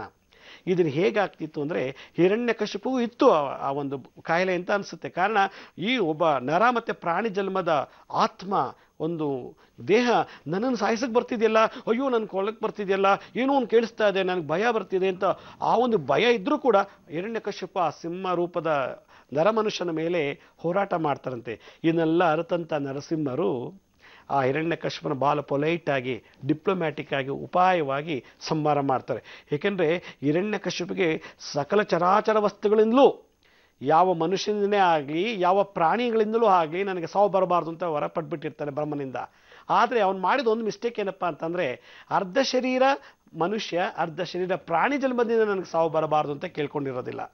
ಹೀಗಾಗಿ ಶ್ರೀಮನ್ನಾರಾಯಣ ಅಂದರೆ ಭಗವಾನ್ ವಿಷ್ಣು ಬಹಳ ಬುದ್ಧಿವಂತಿಕೆಯಿಂದ ಅವನು ಯಾವ ವರವನ್ನು ಕೇಳಿಲ್ವೋ ಆ ಆಧಾರದ ಮೇಲೆ ಅರ್ಧ ಮನುಷ್ಯ ಶರೀರ ಅರ್ಧ ಮನುಷ್ಯ ಪ್ರಾಣಿ ಜನ್ಮವನ್ನು, ಅದರಲ್ಲೂ ಸಿಂಹ ಮುಖ ಇರುವಂಥ ಒಂದು ರೂಪವನ್ನು ಧರಿಸಿ ಹಿರಣ್ಯಕಶಿಪುವನ್ನು ಸಾಯಿಸಲಿಕ್ಕೆ, ಸಂಹಾರ ಮಾಡಲಿಕ್ಕೆ ಬರ್ತಾರೆ. ಪೂರ್ವ ದಿಕ್ಕಿನಲ್ಲಿ ಪ್ರತ್ಯಕ್ಷ ಆಗ್ತಾರೆ ಕಂಬದಿಂದ, ದಕ್ಷಿಣಕ್ಕೆ ಬರ್ತಾರೆ ಆದರೂ ಕೈ ಸಿಗೋದಿಲ್ಲ ಹಿರಣ್ಯಕಶಿಪು. ಮತ್ತೆ ಉತ್ತರಕ್ಕೆ ಬರ್ತಾರೆ, ಉತ್ತರಕ್ಕೂ ಬಂದಾಗ ಕೂಡ ಸಿಗೋದಿಲ್ಲ. ಆದರೆ ಈಶಾನ್ಯ ದಿಕ್ಕಿನಲ್ಲಿ ಅವನ್ನ ಹಿಡಿಬೇಕು ಅಂತ ಹೋಗ್ತಾರೆ, ಆದರೆ ಈಶಾನ್ಯ ದಿಕ್ಕಿನಲ್ಲೂ ಕೂಡ ಆ ಹಿರಣ್ಯಕಶಿಪು ಸಿಗೋದಿಲ್ಲ. ಆ ಈಶಾನ್ಯ ದಿಕ್ಕಿನಲ್ಲಿ ಕ್ಷಣ ಮಾತ್ರದಲ್ಲಿ ನರಸಿಂಹರು ಅವನು ಯಾವ ರೀತಿ ನಾನು ಪ್ಲ್ಯಾನ್ ಮಾಡಿ ಅವನ್ನ ಸಾಯಿಸಬೇಕು ಅನ್ನೋದನ್ನು ಯೋಚನೆ ಮಾಡ್ತಾರೆ. ಆ ಒಂದು ಕ್ಷಣದಲ್ಲಿ ಮೈಂಡ್ನಲ್ಲಿ ಮಾಡಿದಂಥ ಪ್ಲ್ಯಾನಿಂಗ್, ಆ ಒಂದು ಉಪಾಯ, ಆ ಉಪಾಯದೇ ಯೋಗ ನರಸಿಂಹ. ಯೋಗ ನರಸಿಂಹ ಅಂದರೆ ಮೈಂಡ್ನ ಆರಾಮಾಗಿಟ್ಟು ನಾನು ಏನು ಮಾಡಬೇಕು, ಹೇಗೆ ಮಾಡಬೇಕು, ಏನು ಮಾಡೋದು, ಹೆಂಗಾಗತ್ತೆ ಅನ್ನೋ ಭಾವನೆಗಳನ್ನು ತುಂಬಿ ಭಾಳ ಪ್ಲ್ಯಾನ್ ಆಗಿ ಉಪಾಯವಾಗಿ ಹಿರಣ್ಯಕಶಿಪುವನ್ನು ಸಂಹಾರ ಮಾಡ್ತಾರೆ. ಪೂರ್ವ ದಿಕ್ಕಿಗೆ ಬಂದು ಪ್ರತ್ಯಕ್ಷ ಆಗಿ ಪೂರ್ವ ದಿಕ್ಕಿನಲ್ಲಿ ಹಿರಣ್ಯಕಶಿಪನ ಸಂಹಾರ ಆಯಿತು ಅಂತ ಪುರಾಣಗಳಲ್ಲಿ ಭಾಗವತದಲ್ಲೂ ಉಲ್ಲೇಖನ ಇದೆ. ಆದ್ದರಿಂದ ಯಾರಿಗೆ ಈ ಉನ್ಮಾದ ಅಂದರೆ ಮನಸ್ಸಿಗೆ ಚಿದ್ರಚಿದ್ರವಾದಂಥ ಈ ಮಾರಕ ಕಾಯಿಲೆ ಇದೆಯೋ ಅಂಥವರು ದಿನನಿತ್ಯ ಯೋಗ ನರಸಿಂಹರ ಮುದ್ರೆಯನ್ನು ಧಾರಣೆ ಮಾಡಿ ಯೋಗ ನರಸಿಂಹರ ಮಂತ್ರವನ್ನು ಜಪ ಮಾಡಿದ್ದಾದರೆ ಸ್ಕೀಸೋಫರ್ನಿಯಾ ಅನ್ನೋ ರೋಗ ಹೊಟ್ಟೋಗುತ್ತೆ. ಕಾರಣ ಮನಸ್ಸಿನ ಒತ್ತಡದಲ್ಲಿ, ಮನಸ್ಸು ಮೂರು ರೀತಿ ಮನಸ್ಸಿದೆ, ಒಂದು ಇಡ್ ಮತ್ತು ಈಗೋ, ಸೂಪರ್ ಈಗೋ. ಈ ಮೂರು ಮನಸ್ಸುಗಳು ಈ ಸ್ಕೀಸೋಫರ್ನಿಯಾ ಅನ್ನೋ ಕಾಯಿಲೆಯಲ್ಲಿ ನರಳ್ತಾ ಇರೋರಿಗೆ ಕಂಟ್ರೋಲ್ ಇರೋದಿಲ್ಲ. ಹೀಗಾಗಿ ಈ ಮನಸ್ಸನ್ನು ಕಂಟ್ರೋಲ್ ಮಾಡಬೇಕು ಅಂದರೆ ಈಶಾನ್ಯ ದಿಕ್ಕಿನಲ್ಲಿ ಅವತರಿಸ್ತಕ್ಕಂಥ ಯೋಗ ನರಸಿಂಹರ ಜಪವನ್ನು, ಮಂತ್ರವನ್ನು, ಮುದ್ರೆಯನ್ನು ಮಾಡಬೇಕು. ಯೋಗ ನರಸಿಂಹ ಮಂತ್ರ ಹಾಗೂ ಮುದ್ರೆಯ ಬಗ್ಗೆ ಸಾಕಷ್ಟು ಮಾಹಿತಿಯನ್ನ ತಿಳಿಸ್ಕೊಡ್ತಾ ಇದ್ರು. ಬನ್ನಿ ಇನ್ನಷ್ಟು ಮಾಹಿತಿಯನ್ನ ಕೇಳಿ ತಿಳಿಯೋಣ. ಗುರುಜಿ ಏನು ತಿಳಿಸ್ಕೊಡ್ತಿದ್ದೀರಾ? ಇವತ್ತಿನ ದಿವಸ ಈ ರೋಗನ ಹೇಗೆ ರೆಕಗ್ನೈಸ್ ಮಾಡೋದು ಅಂತ ಎಷ್ಟೋ ಜನಕ್ಕೆ ಗೊತ್ತಾಗ್ತಿಲ್ಲ ಪಾಪ. ನನ್ನ ಒಂದು ಅನುಭವದ ಪ್ರಕಾರ ಈ ಸ್ಕಿಜೋಫ್ರೆನಿಯಾ ಅನ್ನೋ ರೋಗವನ್ನು ಹೇಗೆ ಪತ್ತೆ ಹಚ್ಚೋದು ಅಂದರೆ, ಒಬ್ಬ ವ್ಯಕ್ತಿಗೆ ಅದು ಇಂಥ ವಯಸ್ಸಿಗೆ ಬರುತ್ತೆ ಅಂತ ಇಲ್ಲ, ಅದು ಚಿಕ್ಕ ಮಕ್ಕಳಿಗೂ ಬರ್ಬೋದು, ಕಾಲೇಜ್ಗೆ ಹೋಗೋ ಸ್ಟೂಡೆಂಟ್ಸ್ಗೂ ಬರ್ಬೋದು, ವಯಸ್ಸಾದ ಮುದುಕಿಗೂ ಬರ್ಬೋದು. ನನ್ನ ಒಂದು ಅನುಭವದ ಪ್ರಕಾರ ಇವತ್ತಿನ ದಿವಸ 7ನೇ ಕ್ಲಾಸು 8ನೇ ಕ್ಲಾಸ್ಗೂ ವಿದ್ಯಾರ್ಥಿಗಳು ಕೂಡ ಈ ಸ್ಕಿಜೋಫ್ರೆನಿಯಾ ರೋಗ ಬರ್ತಿದೆ. ಕಾರಣ ಮಾನಸಿಕ ಒತ್ತಡ. ದೇಹಕ್ಕೆ ಏನಾದ್ರು ಒತ್ತಡ ಆದರೆ, ಈ ಫಿಸಿಕಲ್ ಬಾಡಿಗೆ, ಈ ಸ್ಥೂಲ ಶರೀರಕ್ಕೆ ಏನಾದ್ರು ಒತ್ತಡ ಜಾಸ್ತಿ ಆದರೆ, ರಕ್ತಕ್ಕೆ ಪ್ರೆಷರ್ ಜಾಸ್ತಿ ಆದಾಗ BP ಅಂತ ಕರೀತಾರೆ ಈ ರಕ್ತ ಒತ್ತಡನ. ಯಾವಾಗ ಈ BP ಜಾಸ್ತಿ ಆಯಿತು ಹಾರ್ಟ್ ಅಟ್ಯಾಕ್ ಆಗೋ ಸಾಧ್ಯತೆ ಉಂಟು, ಮತ್ತು ಉಸಿರಾಟಕ್ಕೆ ಸಂಬಂಧಪಟ್ಟಂಥ ಕಾಯಿಲೆಗಳು ಬಂದುಬಿಡುತ್ತೆ. BP ಲೋ ಆದರೆ ಕಿಡ್ನಿಗೆ ಎಫೆಕ್ಟ್ ಆಗಿಬಿಡುತ್ತೆ. ಹಾಗೆ ಎಸ್ಕ್ರಿಟರಿ ಸಿಸ್ಟಮ್, ವಿಸರ್ಜನಾಂಗಗಳು ಅಂದರೆ ಮೂತ್ರ ವಿಸರ್ಜನೆ ಮತ್ತು ಮಲಬದ್ಧತೆ, ಮೋಷನ್ಗೆ ಹೋಗೋಕ್ಕೆ ಸಾಧ್ಯ ಆಗೋದಿಲ್ಲ. ಈ ಲೋ BP ಆಗಿಬಿಟ್ರೆ ಸುಸ್ತು, ಸಂಕಟ, ಮೈಯೆಲ್ಲ ಸುಸ್ತಾಗುತ್ತೆ, ಬೆವರ್ತಾರೆ, ಇದಕ್ಕಿದ್ದಾಗೆ ತಲೆ ಸುತ್ತ ಬಂದು ಬಿಡ್ತಾರೆ BP ಇದಾದರೆ. ಆದರೆ ಈ ಮನಸ್ಸಿಗೆ ಒತ್ತಡ ಬಂದಾಗ, ಯಾವಾಗ ಈ ಮನಸ್ಸಿಗೆ ಒತ್ತಡ ಬಂದಾಗ, ಅದರಲ್ಲಿ ಮನಸ್ಸು ಒಂದು ಮಾಂಸದ ಮುದ್ದೆ, ನ್ಯೂರಾನ್ಸ್ಗಳಿಂದ ಕಂಪೋಸ್ ಆಗಿರೋದು, ಸೃಷ್ಟಿಯಾಗಿರೋದು. ಶರೀರ ನರನಾಡಿಗಳಿಂದ ಬಂದರೆ ಬ್ರೈನಲ್ಲಿ ನ್ಯೂರಾನ್ಸ್ಗಳಿದೆ, ಮಿಲಿಯನ್ಸ್ ಆಫ್ ನ್ಯೂರಾನ್ಸ್, ಕೋಟ್ಯಾಂತರ ನ್ಯೂರಾನ್ಸ್. ಅದರಲ್ಲಿ ಏನಾದ್ರು ಒಂದು ನ್ಯೂರಾನಿಂದ ಇನ್ನೊಂದು ನ್ಯೂರಾನ್ಗೆ ಸಿಗ್ನಲ್ ಸರಿಯಾಗಿ ಪಾಸ್ ಆಗಲಿಲ್ಲ ಅಂದರೆ, ಒಂದು ನ್ಯೂರಾನ್ ಇನ್ನೊಂದು ನ್ಯೂರಾನ್ಗೆ ಕನೆಕ್ಟ್ ಆಗಲಿಲ್ಲ ಅಂದರೆ, ನ್ಯೂರೋ ಟ್ರಾನ್ಸ್ಮಿಟರ್ಸ್ ಅನ್ನೋದು ಏನಾದ್ರು ಸರಿಯಾಗಿ ವರ್ಕ್ ಮಾಡಲಿಲ್ಲ ಅಂದರೆ ಈ ಮನಸ್ಸಿಗೆ ಒತ್ತಡ ಜಾಸ್ತಿ ಆಗುತ್ತೆ. ಅದನ್ನು ಕನ್ನಡದಲ್ಲಿ ಟೆನ್ಷನ್ ಅಂತ ಕರೀತಾರೆ. ಯಾವಾಗ ಟೆನ್ಷನ್ ಜಾಸ್ತಿ ಆಯಿತು ಆವಾಗ ಇದ್ದಕ್ಕಿದ್ದಾಗೆ ನ್ಯೂರಾನ್ಸ್ ತನ್ನ ಶಕ್ತಿ ಸಾಮರ್ಥ್ಯನ ಕಳ್ಕೊಂಡಾಗ ಅವ್ರಿಗೆ ಡಿಸಿಷನ್ ತೊಗೊಳ್ಳೋ ಶಕ್ತಿ ಕಳ್ಕೊಂಡ್ಬಿಡ್ತಾರೆ. ಹೀಗೆ ಮಾಡೋದು ಹೇಗೆ, ಹಾಗೆ ಮಾಡೋದು ಹೇಗೆ, ನಾನು ಮಾಡ್ತಾರೋ ಸರಿನಾ, ನೋಡ್ತಾರೋ ಸರಿನಾ, ತೊಗೊಳೋದು ಸರಿನಾ, ಕೊಡೋದು ಸರಿನಾ ಅನ್ನೋ ಭಾವನೆ ಕಳ್ಕೊಂಡ್ಬಿಡ್ತಾರೆ. ಯಾವುದ್ರ ಮೇಲೂ ಆಸಕ್ತಿ ಇರಲ್ಲ, ಸುಮ್ಮನೆ ಒಂಟಿಯಾಗಿ ಯಾವಾಗಲೂ ಕೂತಿರ್ತಾರೆ. ಇದಕ್ಕಿದ್ದಾಗ ಏನೋ ನನಗೆ ಕೇಳಿಸ್ತಾ ಇದೆಯಲ್ಲಪ್ಪ, ಯಾರೋ ಬೈತಿದ್ದಾರೆ, ಏನೋ ಅಂತಿದ್ದಾರೆ, ನೋಡಿ ನನಗೇನೋ ಅಂತಿದ್ದಾರೆ ಅಂತ. ಮತ್ತು ಇನ್ನೊಬ್ರು ಏನಾದ್ರು ಕಂಡ್ರೆ ಭಯ ಪಡೋದು, ಇನ್ನೊಬ್ರು ಯಾರೋ ಹೋಗ್ತಿರೋ ಮುಂದೆ ಅಯ್ಯೋ ಯಾರೋ ಒಂದು ಹೆಂಗಸರು ಕಂಡ್ರೆ ಭಯ, ಗಂಡಸರು ಕಂಡ್ರೆ ಭಯ, ಒಂದು ಪ್ರಾಣಿ ನೋಡಿದ್ರೆ ಭಯ, ಏನೂ ಮಾಡೋದಿಲ್ಲ ಅದು, ಆದರೂ ಭಯ ಅನ್ನೋದು, ಮತ್ತು ಊಟದ ಮೇಲೆ ಆಸಕ್ತಿ ಇಲ್ಲ, ಹಿಂಗೆ ಕಾಲ ಕಳೆದು ಬಿಡ್ತಾರೆ. ಇದು ಸ್ಕಿಜೋಫ್ರೆನಿಯಾ. ಎಲ್ಲೋ ಒಂದು ಕಡೆ ಶಬ್ದ ಬರ್ತಿದೆ ಅಂದರೆ ಅದಕ್ಕೆ ಮೆಡಿಕಲ್ ಸೈನ್ಸಲ್ಲಿ ಪೆನೋರಿನಿಯಾ ಅಂತ ಕರೀತಾರೆ. ಈ ಪೆರೋನಿಯಾ ಅನ್ನೋದು ಏನಂದರೆ ಒಂದು ಎಲ್ಲೋ ವಾಯ್ಸ್ ಕೇಳ್ತಾ ಇದೆ ಅನ್ನೋದನ್ನು. ಈ ಥರ ಕಾಯಿಲೆ ಏನಾದ್ರು ಬಂತು ಅಂದರೆ ತಕ್ಷಣ ಅನ್ಕೋಬೇಕು ಇವನಿಗೆ ಸ್ಕೀಜೋಫ್ರೆನಿಯಾ ಬಂದಿದೆ ಅಂತೇಳಿ. ಆಗ ನಮ್ಮ ಜನ ಇವತ್ತಿನ ದಿವಸ ಏನು ಮಾಡ್ತಾರೆ ಅಂದರೆ, ಅವನಿಗೆ ಹುಚ್ಚಿಡ್ದಿದೆ, ಮುಟ್ಟಾಳ ನೀಚ ಅನ್ನೋದು ಗಂಡ ಆದರೆ, ಹೆಣ್ಣಾದ್ರೆ ಇವಳು ಆಡಬಾರ್ದು, ಆಟ ಆಡ್ತಿದ್ದಾಳೆ, ಆಹಾ ಏನು ಆಟ ಆಡ್ತಾಳೆ ಇವಳು ಅಂತೇಳಿ ಬಾಯಿ ಬಂದಂಗೆಲ್ಲ ಇನ್ನೂ ಮನಸ್ಸಿಗೆ ಒತ್ತಡ ಜಾಸ್ತಿ ಮಾಡಿ ಮಾಡಿ ಮಾಡಿ ಅವ್ರೇನಾದ್ರು ಆತ್ಮಹತ್ಯೆ ಮಾಡ್ಕೊಂಡ್ಬಿಡ್ಬೇಕು ಅನ್ನೋ ಒಂದು ಮಟ್ಟಕ್ಕೆ ಹೋಗ್ತಾರೆ. ಯಾವಾಗ ಎಲ್ಲೋ ಒಂದು ಶಬ್ದ ಕೇಳ್ತಾ ಇದೆ, ಯಾರೋ ನನ್ನ ಮುಂದೆ ಓಡಾಡ್ತಿದ್ದಾರೆ, ನಾನು ಬದುಕಿದ್ರು ವೇಸ್ಟು, ನಾನು ಚೆನ್ನಾಗಿಲ್ಲ, ನನಗೇನು ಅನ್ನಿಸ್ತಾ ಇಲ್ಲ, ನಾನು ಏನು ಬೇಕು ಅನ್ನೋದು ಅನ್ನಿಸ್ತಾ ಇಲ್ಲ ಅಂದಾಗ ನೇಣು ಹಾಕೋಬೇಕು, ವಿಷ ಕುಡಿಬೇಕು ಅನ್ನೋ ಒಂದು ಮನಸ್ಸಿಗೆ ಹೊಟ್ಟೋಗ್ಬಿಡುತ್ತೆ ಆ ಭಾವನೆಗಳೆಲ್ಲ. ಈ ಸುಪ್ತ ಮನಸ್ಸಿನಲ್ಲಿ ಈ ರೀತಿ ಭಾವನೆಗಳು ಬಂದಾಗ ಅವಾಗೇನಾಗುತ್ತೆ, ಜಾಗೃತ ಮನಸ್ಸು ತಗೋ, ಹಗ್ಗ ತಗೋ, ನೇಣು ಹಾಕೋ, ತಗೋ ಸ್ಲೀಪಿಂಗ್ ಟ್ಯಾಬ್ಸ್ ತಗೋ, ನುಂಗು, ಮೈ ಮೇಲೆ ಬೆಂಕಿ ಹಾಕೋ, ಸುಟ್ಕೋ ಅಂಥೇಳಿ ಪ್ರಚೋದನೆ ಮಾಡಿಬಿಡುತ್ತೆ. ಆದ್ದರಿಂದ ಈ ಥರ ಕಾಯಿಲೆ ನಳ್ತಾ ಇದ್ದರೆ ಭಾಳ ಕೇರ್ಫುಲ್ಲಾಗಿ ನೋಡಬೇಕು. ಮನೆ ಒಳಗಡೆ ಅವನು ರೇಗೋದಾಗಲಿ, ಅವನು ತಿರಸ್ಕರಿಸೋದಾಗಲಿ, ಅಥವಾ ಅವ್ರ ಬಗ್ಗೆ ಅಸಡ್ಡೆಯಾಗಿ ಮಾತಾಡೋದಾಗಲಿ ಮಾಡಬಾರ್ದು. ಅಂಥ ಸಮಯದಲ್ಲಿ ಆ ಮನೆಯಲ್ಲಿ ಯಾವಾಗ ಯೋಗ ನರಸಿಂಹರ ಜಪವನ್ನು ಮಾಡ್ತಾ ಇರಬೇಕು, ಯೋಗ ನರಸಿಂಹರ ಹೋಮಗಳು ಮಾಡಿಸ್ಬೇಕು. ಯಾವ ಮನೆ ವಾಸ್ತು, ಯಾರು ಮನೆಯಲ್ಲಿ ಈಶಾನ್ಯ ದಿಕ್ಕು ತುಂಬ ಎತ್ತರ ಆಗಿದ್ದರೆ, ತುಂಬ ಎತ್ತರ ಪ್ರದೇಶವಾಗಿದ್ದರೆ ಆ ಮನೆಯಲ್ಲಿ ಯಜಮಾನ ಅಥವಾ ಯಜಮಾನಿ, ಆ ಮನೆಯ ಮೊದಲನೇ ಮಗ ಅಥವಾ ಆ ಮನೆಯ ಮೊದಲನೇ ಮಗಳಿಗೆ ಈ ಸ್ಕೀಜೋಫ್ರೆನಿಯಾ ಡಿಸೀಸ್ ಬರುತ್ತೆ, ನನ್ನ ಒಂದು ಸಂಶೋಧನೆ ಪ್ರಕಾರ. ಆದ್ದರಿಂದ ಯಾರ ಮನೆಯಲ್ಲಿ ಈಶಾನ್ಯ ದಿಕ್ಕು ತುಂಬ ಹೈಟಲ್ಲಿದೆಯೋ ಯಾವಾಗಲೂ ಈಶಾನ್ಯ ದಿಕ್ಕು ತಗ್ಗಾಗಿರಬೇಕು. ಅಂದರೆ ಅಲ್ಲಿ ಜಲತತ್ವ ಇರುವಂಥ ಜಾಗ, ವಾಟರ್, ಅಲ್ಲಿ ಒಂದು ತೇವ ಇರಬೇಕು, ಇಲ್ಲ ನಲ್ಲಿ ಕಟ್ಸಿರ್ಬೇಕು, ಕೊಳಾಯಿ ಹಾಕ್ಸಿರ್ಬೇಕು, ಅಲ್ಲ ಸಂಪಿರಬೇಕು. ಇವಾಗ ಏನು ಮಾಡ್ತಾರೆ, ಆ ಈಶಾನ್ಯ ದಿಕ್ಕಿನ ಏನೋ ಒಂಥರ ಶೋಗೆ ಏನೋ ಒಂದು ಪಾರ್ಕ್ ಥರ ಮಾಡಿಬಿಡೋದು, ಅಲ್ಲೇ ಒಂದು ಏನೋ ಬೊಂಬೆಗಳು ಇಟ್ಬಿಡೋದು, ಅಥವಾ ಏನೋ ಒಂದು ಎತ್ತರವಾಗಿ ಇಟ್ಬಿಟ್ರೆ ಆ ಮನೇಲಿ ಯಾವಾಗಲೂ ಈ ಥರದ ಕಾಯಿಲೆಗಳಾಗ್ತದೆ. ಅಂದರೆ ತಮಗೆ ತಾನೇ ಬೈಕೊಳ್ಳೋದು, ಕಿರ್ಚ್ಕೊಳ್ಳೋದು, ಬೈಪರ್ಚ್ಕೊಳ್ಳೋದು, ಏನೋ ಶಬ್ದ ಕೇಳ್ತಿದೆ ಅಂತ ಬಂದುಬಿಡುತ್ತೆ. ಈಶಾನ್ಯ ದಿಕ್ಕಿನಲ್ಲಿ ಇದು ಭೂಮಿಯ ಒಂದು ಗುರುತಾಕ್ಷಣ ಕ್ರಿಯೆಯಿಂದ ಆಗುವಂಥ ಒಂದು ವಿಶೇಷವಾದಂಥ ಎನರ್ಜಿ. ಆ ಎನರ್ಜಿನ ನಾವು ಬ್ಯಾಲೆನ್ಸ್ ಮಾಡಬೇಕು ಅಂದರೆ ಆ ಈಶಾನ್ಯ ದಿಕ್ಕಿನಲ್ಲಿ ತಗ್ಗಿರಬೇಕು. ಯಾರ ಮನೇಲಿ ಈಶಾನ್ಯ ದಿಕ್ಕು ತಗ್ಗಿರಲ್ವೋ ಯಾರಿಗಾರು ಒಬ್ರು ಈ ಥರ ಒಂದು ಸಿಂಪ್ಟಮ್ಸ್ ಇದ್ದೇ ಇರುತ್ತೆ. ಅಂಥವ್ರನ್ನ ತಕ್ಷಣ ಏನು ಮಾಡಬೇಕು, ಆ ಮನೆಯಲ್ಲಿ ತಗ್ಗನ್ನು ಮಾಡೋ ರೀತಿ ಏನಾದ್ರು ಒಂದು ಪ್ಲ್ಯಾನ್ ಮಾಡಿ ಅದನ್ನು ತಗ್ಗು ಬರೋ ಥರ ಮಾಡಬೇಕಿಲ್ಲ. ಸಡನ್ನಾಗಿ ಜಲತತ್ವವನ್ನು, ಸಂಪನ್ನು, ಅಥವಾ ಯಾವುದಾದ್ರು ಒಂದು ಕೊಳಾಯಿ, ಒಂದು ಬಾಟ್ಲ್ ನೀರು ಯಾವಾಗಲೂ ಅಲ್ಲಿ ಇಟ್ಟಿದ್ರೆ ಆಗ ಮನಸ್ಸು ಒತ್ತಡ ಕಮ್ಮಿ ಆಗುತ್ತೆ. ಹೀಗೆ ಸ್ಕೀಜೋಫ್ರೆನಿಯಾವನ್ನು ಪತ್ತೆ ಹಚ್ಚೋದು ಒಂದು ವಿಶೇಷವಾದಂಥ ಕಲೆ. ಕೆಲವರಿಗೆ ಇದನ್ನು ಏನೋ ಸುಮ್ಮನೆ ಇದಕ್ಕಿದ್ದಾಗ ಏನು ಮಾಡ್ತಾರೋ, ಕರ್ಕೊಂಡು ಹೋಗ್ಬಿಟ್ಟು ಹಾಸ್ಪಿಟ್ಲಿಗೆ ನಿಮಾನ್ಸ್ ಅಥವಾ ಯಾವುದಾದ್ರು ಒಳ್ಳೆ ಮನೋವೈದ್ಯರ ಕರ್ಕೊಂಡು ಹೋಗ್ತಾರೆ. ಅವ್ರು ಏನು ಮಾಡ್ತಾರೆ, ಕೌನ್ಸಿಲಿಂಗ್ ಮಾಡಿ ಅವ್ರಿಗೆ ಗೊತ್ತಾಗುತ್ತೆ ಈ ಥರ ಸಿಂಪ್ಟಮ್ಸ್ ಸ್ಕೀಜೋಫ್ರೆನಿಯಾ ಅಂತ. ಅವ್ರು ಏನು ಮಾಡ್ತಾರೆ, ಹಲವಾರು ಮಾತ್ರೆಗಳು ಕೊಡ್ತಾರೆ. ಆ ಮಾತ್ರೆ ತಿಂದ ತಕ್ಷಣ ಆಗುತ್ತೆ, ಚೆನ್ನಾಗಿ ನಿದ್ದೆ ಮಾಡಿಬಿಡ್ತಾರೆ. ಇವ್ನು ದಿನನಿತ್ಯ ಪರ್ಚ್ಕೊಳ್ಳೋದು, ಕಿರ್ಚೋದು, ಅಳೋದು, ಏನೋ ಕೇಳುತ್ತೆ, ಏನೋ ನೋಡ್ತಾ ಇದ್ದೀನಿ ನನ್ನ ಮುಂದೆ ಅನ್ನೋ ಗಾಬರಿ ಗಲಾಟೆ ಮಾಡ್ತಾನೆ ಅಂತೇಳಿ ಚೆನ್ನಾಗಿ ಮಾತೆ ನುಂಗಿಸ್ಬಿಟ್ಟು ಮಲಗಿಸ್ಬಿಡ್ತಾರೆ. ಆದರೆ ಆ ಕಾಯಿಲೆಗೆ ಇದೆಲ್ಲ ಔಷಧಿ. ಯಾಕೆಂದರೆ ಯಾವಾಗಲೂ ಮಲಗಿಬಿಟ್ರೆ ಅವನು ಏಜ್ ಆಗ್ತಿರುತ್ತೆ, ಓದೋದು ಮರ್ತೋಗ್ತಾನೆ, ಅವನು ಭವಿಷ್ಯನೇ ಹಾಳಾಗಿಬಿಡುತ್ತೆ ಈ ಕಾಯಿಲೆ ಬಂದುಬಿಟ್ರೆ. ಆದ್ದರಿಂದ ಈ ಮಾನಸಿಕ ಒತ್ತಡದಿಂದ ಹೊರಗೆ ಬರಬೇಕು ಅಂದರೆ ಈಗೋ ಆ್ಯಂಡ್ ಸೂಪರ್ ಈಗೋನ ಈ ಮೂರು ಮನಸ್ಸಿನಿಂದ ಸಮತೋಲನ ಇಟ್ಕೋಬೇಕು ಅಂದರೆ ನಾವೇನು ಮಾಡಬೇಕು, ಭಾಳ ವಿಶೇಷವಾಗಿ ಒಂದು ಹಾರ್ಮೋನ್ಸ್ನ ಬ್ಯಾಲೆನ್ಸ್ ಮಾಡಬೇಕು. ಆ ಹಾರ್ಮೋನ್ಸ್ ಏನಪ್ಪ ಅಂದರೆ ಡೊಪಾಮೈನ್ ಅನ್ನೋ ಒಂದು ಹಾರ್ಮೋನ್ಸ್. ಆ ಡೊಪಾಮೈನ್ ಅನ್ನೋ ಹಾರ್ಮೋನ್ಸು ಹೈಪೋಥಾಲಮಸ್ಸಿಂದ ಪ್ರೊಡ್ಯೂಸ್ ಆಗುತ್ತೆ. ಆ ಹೈಪೋಥಾಲಮಸ್ ಚೆನ್ನಾಗಿ ಎನರ್ಜೈಸ್ ಮಾಡಬೇಕು ಅಂದರೆ ಯೋಗ ನರಸಿಂಹರ ಮಂತ್ರ ಒಂದೇ ಸಾಧ್ಯ. ಆ ಮಂತ್ರದಲ್ಲಿ 4 ಬೀಜ ಮಂತ್ರಗಳು ಬರುತ್ತೆ. ಆ ಬೀಜ ಮಂತ್ರ ಏನಾಗುತ್ತೆ, ಆ ಹೈಪೋಥಾಲಮಸ್ನ ಎನರ್ಜೈಸ್ ಮಾಡಿ ಆ ಡೊಪಾಮಿನ್ ಅನ್ನೋ ಹಾರ್ಮೋನ್ಸ್ನ ಪ್ರೊಡ್ಯೂಸ್ ಮಾಡಿ ಈಗೋ ಸೂಪರ್ ಈಗೋ ಈ 3 ಮೈಂಡನ್ನು ಬ್ಯಾಲೆನ್ಸ್ ಮಾಡಿದಾಗ ಮನುಷ್ಯ ನಾರ್ಮಲ್ ಆಗಿರ್ತಾನೆ. ಆಗ ಆಡೋದು, ಕುಣಿಯೋದು, ನಗೋದು, ಕೆಲಸಕ್ಕೆ ಹೋಗೋದು, ಓದೋದು, ಬರೆಯೋದು, ಆಫೀಸ್ಗೆ ಹೋಗಿಲ್ಲಿ ಆಫೀಸ್ ಜೊತೆ ಎಲ್ಲ ಗೆಳೆಯರ ಜೊತೆ, ಕೊಲೀಗ್ಸ್ ಜೊತೆ ಮಿಂಗಲ್ ಆಗೋದು, ಮತ್ತು ಮದುವೆ ಸಮಾರಂಭಗಳು, ಮುಂಜಿ ನಾಮಕರಣ, ಫಿಲಮ್ಗೆ ಹೋಗೋದು, ಹೋಟ್ಲಿಗೆ ಹೋಗೋದು, ವಾಕಿಂಗ್ ಹೋಗೋದು, ಜಾಗಿಂಗ್ ಹೋದೆಲ್ಲ ಮಾಡ್ತಾನೆ. ಯಾವಾಗ ಸ್ಕೀಜೋಫ್ರೆನಿಯಾ ಅಂತ ಬಂದುಬಿಡ್ತು, ಮನೆ ಬಿಟ್ಟು ಹೊರಗೋಗಲ್ಲ. ಭಯ, ಯಾರಾದರೂ ನನ್ನ ಮುಂದೆ ಬಂದು ನಿಂತ್ಬಿಟ್ರೆ ಅವ್ರು ನನ್ನ ಕೊಲೆ ಮಾಡಿಬಿಡ್ತಾರೆ, ಏನೋ ಕೇಳ್ತಾ ಇದೆ, ನನ್ನ ಓಡಿಸ್ಕೊಂಬರ್ತಾ ಇದ್ದಾರೆ, ಒಳಗೆ ಬರ್ತಾ ಇದ್ದಾರೆ ಅನ್ನೋ ಒಂದು ಭಯ ಆಗಿ ತಾನೂ ಭಯಭೀತನಾಗಿ ಮನೆ ಮಂದಿನೆಲ್ಲ ಭಯ ಇಟ್ಟು ಎಚ್ಚರಿಕೆಯಿಂದ ನೋಡ್ಕೊಳ್ಳೋ ಸ್ಥಿತಿ ತಂದುಬಿಡ್ತಾರೆ ಈ ಕಾಯಿಲೆ. ಆದ್ದರಿಂದ ಈ ಕಾಯಿಲೆಗೆ ಜಗತ್ತಿನಲ್ಲಿ ಮೆಡಿಷನ್ನೇ ಇಲ್ಲ. ಹಾಗಾದರೆ ಏನಿದೆ, ಮೆಡಿಷನ್ಗೂ ಮೀರಿದಂಥ ಒಂದು ಒಳ್ಳೆ ವಿಶೇಷವಾದಂಥ ಶಕ್ತಿ ಆ ನರಸಿಂಹರ ಮಂತ್ರ, ಆ ನರಸಿಂಹರ ಒಂದು ಮುದ್ರೆ. ಆ ಮುದ್ರೆ ಮಾಡೋದ್ರಿಂದ ಬ್ರೈನಲ್ಲಿ ಹೈಪೋಥಾಲಮಸಲ್ಲಿ ಆ ಡೊಪಾಮಿನ್ ಹಾರ್ಮೋನ್ಸು ಸಾಕಷ್ಟು ಪ್ರೊಡ್ಯೂಸ್ ಆಗಿ ಎಲ್ಲ ನ್ಯೂರಾನ್ಸ್ಗಳಿಗೂ ಮೆಸೇಜ್ ಸಿಗ್ನಲ್ಸ್ನ ಪಾಸ್ ಮಾಡಿ ಒಂದಕ್ಕೊಂದು ಲಿಂಕ್ ಮಾಡಿ ಊಟ ತಿಂಡಿ ಮಾಡೋಕ್ಕೆ ಮನಸ್ಸು ಕೊಡುತ್ತೆ, ಓದೋಕ್ಕೆ, ಬರೆಯೋಕ್ಕೆ, ನಗಕ್ಕೆ, ಮಾಡೋಕ್ಕೆ. ಒಬ್ಬ ನಾರ್ಮಲ್ ನಾವು ಹೇಗಿದ್ದೀವಿ ಆ ರೀತಿ ನಾರ್ಮಲ್ ಆಗಿ ತರ್ಕೊಡುತ್ತೆ ಈ ಬೀಜ ಮಂತ್ರ ಮತ್ತು ಮುದ್ರೆ. ಇವತ್ತಿನ ದಿವಸ ಎಷ್ಟೋ ಜನ ಈ ಕಾಲೇಜ್ ಹೋಗೋ ಸ್ಟೂಡೆಂಟ್ಸು ಡ್ರಗ್ಸ್ ಅಡಿಕ್ಟ್ ಆಗ್ತಾ ಇದ್ದಾರೆ. ಇವತ್ತಿನ ದಿವಸ ಅತಿಯಾದ ಕಾಮ, ಅತಿಯಾದ ಡ್ರಗ್ಸ್ ಸೇವನೆ ಮಾಡೋದು, ಅತಿಯಾದ ಸ್ಮೋಕಿಂಗ್, ಧೂಮಪಾನ, ಇದನ್ನೇನಾಗುತ್ತೆ ನ್ಯೂರೋ ಟ್ರಾನ್ಸ್ಮಿಟರ್ ವೀಕ್ ಆಗ್ತಾ ಬರುತ್ತೆ.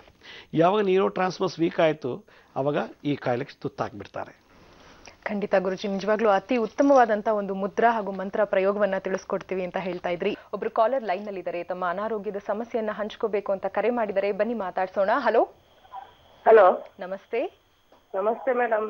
ನಮಸ್ತೆ, ಹೇಳಿಮ್ಮ, ನಿಮ್ಮ ಹೆಸರನ್ನ ತಿಳಿಸಿ. ನನ್ನ ಹೆಸರು ಶಾರದಾಬಾಯಿ ಅಂತ. ಎಲ್ಲಿಂದ ಕಾಲ್ ಮಾಡ್ತಿರೋ ತಾವು? ಬಳ್ಳಾರಿಯಿಂದ ಮೇಡಮ್. ಸರಿ, ಗುರುಜಿ ಅವರಿದ್ದಾರೆ ಅಮ್ಮ, ಸಂಕ್ಷಿಪ್ತವಾಗಿ ಮಾತಾಡಿ, ನಿಮ್ಮ ಪ್ರಶ್ನೆ ಕೇಳಿ. ಆಯ್ತು ಮೇಡಮ್. ನಮಸ್ತೆ ಅಮ್ಮ. ನಮಸ್ತೆ ಗುರುಜಿ. ಬಾಳೆ ಹಲೋ, ಸಂಪರ್ಕ ಕಟ್ಟಾಗಿದೆ. ವೀಕ್ಷಕರೇ, ಒಂದಷ್ಟು ಪತ್ರಗಳತ್ತ ಗಮನ ಹರಿಸೋಣ ಈಗ. ಗುರುಜಿ, ಸಾಕಷ್ಟು ಜನ ಪತ್ರಗಳನ್ನ ಬರೀತಾ ಇದ್ದಾರೆ. ಈ ಒಂದು ಉತ್ತರ ಕರ್ನಾಟಕದ ದಾಂಡೇಲಿಯಿಂದ ಪತ್ರ ಒಂದು ಬಂದಿದೆ ಗುರುಜಿ. ದಲೀಲಾ ಅಂತ ಸ್ಟಾಫ್ ನರ್ಸ್ ಆಗಿ ಮಗಳು ಕೆಲಸ ಮಾಡ್ತಾ ಇದ್ದಾಳೆ. 25 ವರ್ಷ ಈಗ ಆಕೆಗೆ.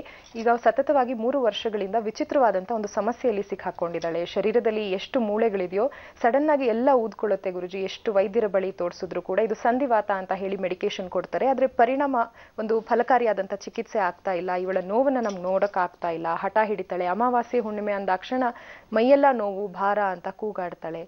ಯಾಕೆ ಹೀಗೆ ಈ ರೀತಿ ಆಗ್ತಾ ಇದೆ? ಇನ್ನು ಬೆಡ್ ರಿಡನ್ ಆಗ್ಬಿಡ್ತಾಳೆ ಅನ್ನುವಂತಹ ಭಯ, ಆತಂಕ ನಮ್ಗೆ. ಏನು ಇದಕ್ಕೆ ಒಂದು ಸೂಕ್ತ ಪರಿಹಾರ ದಯವಿಟ್ಟು ಸೂಚಿಸಿ ಅಂತ ಕೇಳಿದ್ದಾರೆ. ಬಹಳ ಸಂತೋಷ ಡ್ಯಾಂಡೇಲಿಯಿಂದ ಪತ್ರ ಬರೆದಿದ್ದಕ್ಕೆ. ಇದೆಲ್ಲ ನೋಡಿದ್ರೆ ನಮ್ಮ ನರಸಿಂಹರಿಗೆ ಸಂಬಂಧಪಟ್ಟಂತ ಕಾಯಿಲೆಗಳೇ.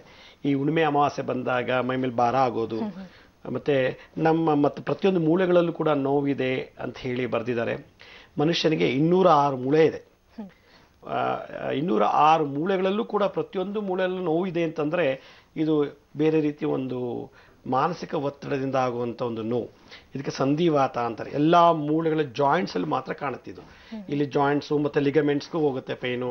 ಇಲ್ಲಿ ರಿಸ್ಟಿಂದ ಜಾಯಿಂಟ್ಸು, ಮೊಳಕೈಗೆ, ಶೋಲ್ಡರ್ಗೆ, ನೆಕ್ಕು, ಬ್ರೈನ್ ಸ್ಟೆಮ್ಮು ಮತ್ತು ಸ್ಪೈನಲ್ ಕಾರ್ಡ್ಗೆ ಇದೆಲ್ಲ ಹೋದಾಗ ಮೈಂಡ್ನಲ್ಲಿ ಕೆಲವು ನ್ಯೂರಾನ್ಸಿಂದ ಆಗುವಂಥ ಒಂದು ಅಲರ್ಜಿ.